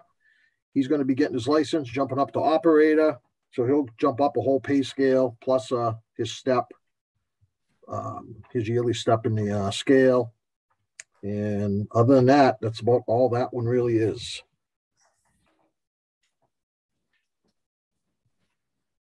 Any questions for Jeff? All enterprise funded, correct? Correct. 5110.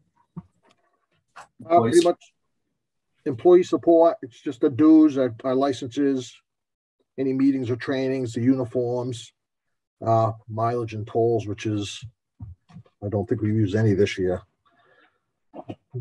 Pretty simple. That hasn't changed at all. Any questions? All right, 5200. Services, we've went up on a few things. Legal, we went up 5,000. There's a Cardiac pump station, is a property issue there. Adam's handling, so there's 5,000 extra for that, what he's going to handle. We went up 21.7 in the contractor services for the treatment plant. We got some pumps that are original that weren't touched during the upgrade in 06 that I'd like to get completely either rebuilt or replaced, send them out. And we have our septic receiving tank is due for its cleaning. It's not something that has to get done every year. It's due to be emptied right out. Contracts come in, vac it, all that. Engineering for the roof is going to get looked at. And then pump station contractor services, that's up 25 grand because with our new permit, we have to have an O&M plan developed and it has to be done by, I believe, March of 24. So that's a good chunk of that money. I think it's about 16,000 to have that done. And then I want to get into more of a schedule, cleaning out our wet wells with like a vac truck. I want to try and do them all this year and get in a regular schedule with it. And with the O&M plan, there's going to probably be more costs of stuff that has to be make sure it's done on a regular basis, whether you can go, you know, we're going to have to follow it, period, whether it needs it or not, some things. So we added to that just basically for that. And that's about all there is to changes in that category. If there's any questions. No, it doesn't look like you got any questions on 52. Okay. 5400. Before, basically all our supplies. We went up 5,000 for pump stations, parts and equipment. Pump stations, some of them getting older. We got one that I want to get some more spare parts for. Up 10,000 for wastewater treatment plant equipment and parts. We got valve actuators are now 15 years old. They're going to become obsolete at some point. We'll slowly have to start changing them out to the newer actuator.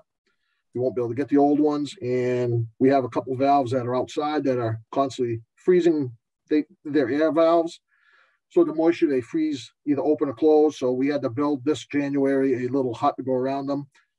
We want to make something a little more permanent that we can maybe put heat in it or just an insulated hut, just so when it gets in our January temperatures, the valves will stop, because basically you're calling someone in at 2, 3 in the morning to either burns the motor out, which are about $1,700, or you got to sit there and work the valve and get it unthawed. So hopefully that will cure that.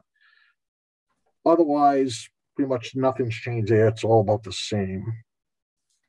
That's about that one. I've got a question. I'm not sure if it's more for you or for Adam, or well, actually Kelly's in the room with us now as well. These are very, they're all even numbers. How close have you, for when you estimate, how, what's the margin? Are you getting this 90% correct? Or I mean, are these coming in pretty much right at those figures, and that's what they're based on? I did the increases. Bob McDonald actually created. Bob created the actual budget before he left, and I did the increases and stuff because we had to make some changes. So why I just kept it even numbers when I raised them. I'm more curious because it's really a silly question where we're talking about an enterprise fund, because anything that they don't use, it's not like we're trying to trim or something like that. I just wondered, budgeting wise, how they've been historically, if they're pretty good about it. They've been doing really well. I mean, like this year is an extreme challenge, and I think next year is going to be the same with the cost of everything. Look at gas right now. Who knows how long that's going to take. With all the different increase of things, even supplies. Yeah. Like they're talking about building that hut, what would have cost, little money, a couple of years ago may cost huge money now. Yeah. So, I mean, at this point, this budget's kind of hard because we really don't know how much things are going to increase. But usually they're pretty right on. They do very good budgeting. And if I can say too, they ended up in the black too the last fiscal year. So they've been doing budgeting quite well with the revenues and their expenditures. So well, the way that Jeff's briefing it sounds like it. Yeah. Yeah, I mean, when I added the 5 and 10,000, I kind of rounded up to even numbers because that's how Bob pretty much had everything, and it's basically what I did. Bob had a great system. He really revamped. Yeah. I'm trying to follow his. It's all kind of an estimate on some of that. Yep. Especially this year. Jeff, let's go 5,600 intergovernmental.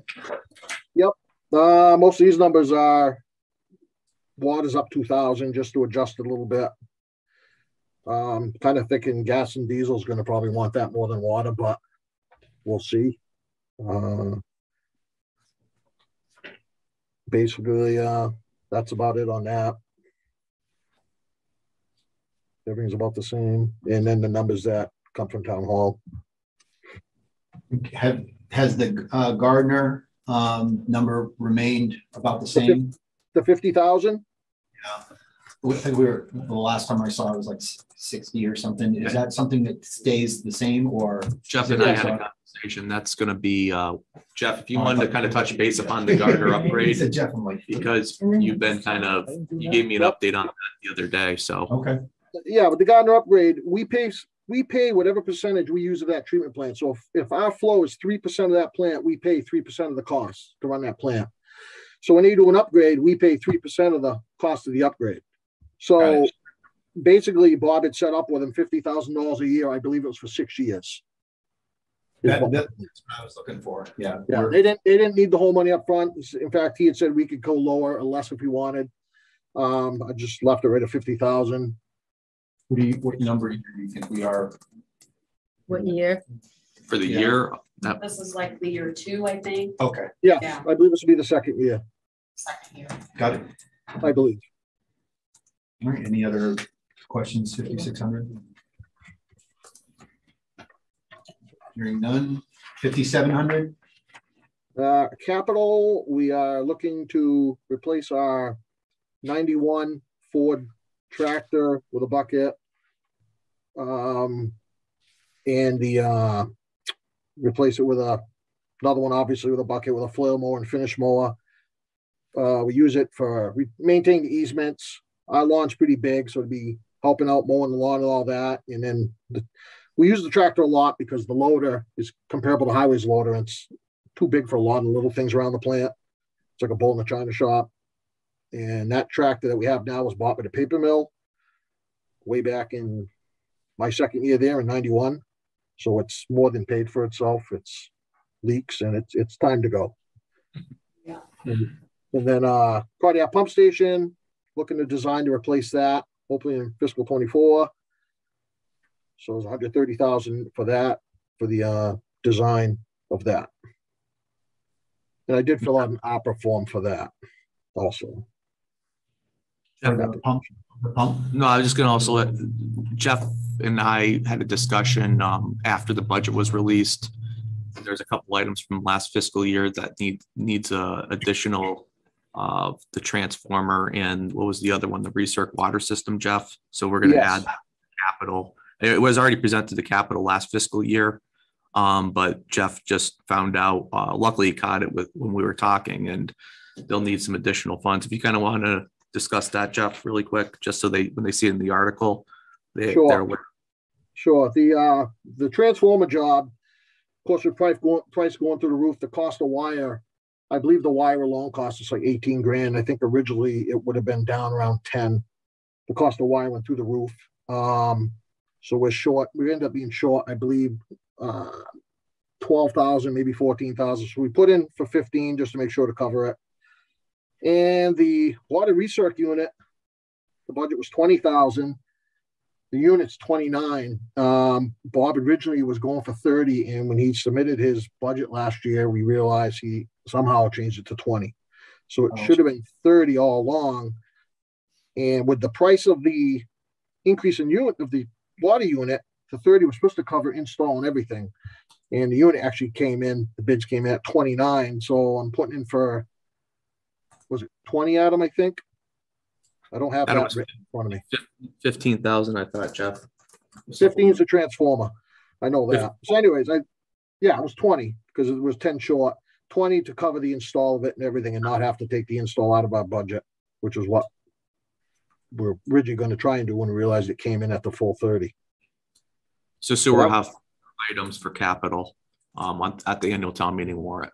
Yes. But these were capital items that were already presented to capital before, so just so you're aware of it. Yep. And then the wastewater roof is potentially in the fall. We're going to have the engineer that Adam deals with go over that our roof also because it's leaked since as long as I've been there, which is coming up on 32 years, and it's been a fight. The architect says Templeton with roofs, spending a lot of time over here. Yes. And that's about sums it up. I don't have any questions for Jeff. Anyone else? I don't have a question, just a comment. I looked at this morning, the sewer department's retained earnings, which is like the town's free cash. And for the past 4 years, they've been steady, like 170,000 or so. It's been, steady.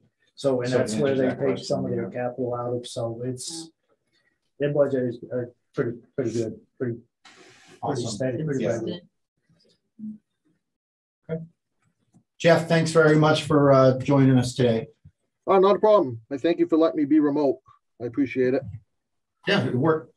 We got our processes fairly well honed down now. So thank you very much. Okay, thank you. Have a great day. You too. Thanks, Jeff. Bye-bye. All right, let me check our schedule. We're ahead of schedule. We're ahead of schedule now, which is awesome. All right, so time now is 11:50. We are on lunch. We're going to break for lunch. So we could recess to 12:30. Yep. And if I don't know what the recommendation to deal with the comparison communities. The major architect of that was it John?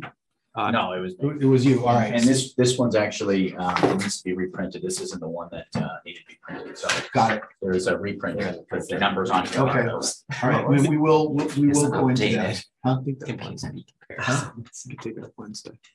Yeah. I mean, unless you wanted to. I mean, if we've got it on it was my fault that I jumped over it. We should have done. Oh, it's already on the agenda? Okay. Yeah, it's on it. So if, when we come back, I don't want to automatically put us behind schedule, but I want to make sure that we're working it back in. Okay. All right. So seizing the opportunity, I'll go ahead and entertain a motion to have a lunch recess. So moved. Second. We have a motion and a second. Any discussion? I'm going to lunch. Anything I might have missed from our morning session? Okay, on the motion to brief recess for lunch, how do you, all in favor, say aye? Hi. Right. Any opposed? Hearing none, we are adjourned, recess for lunch. TCTV is going to throw up the slides.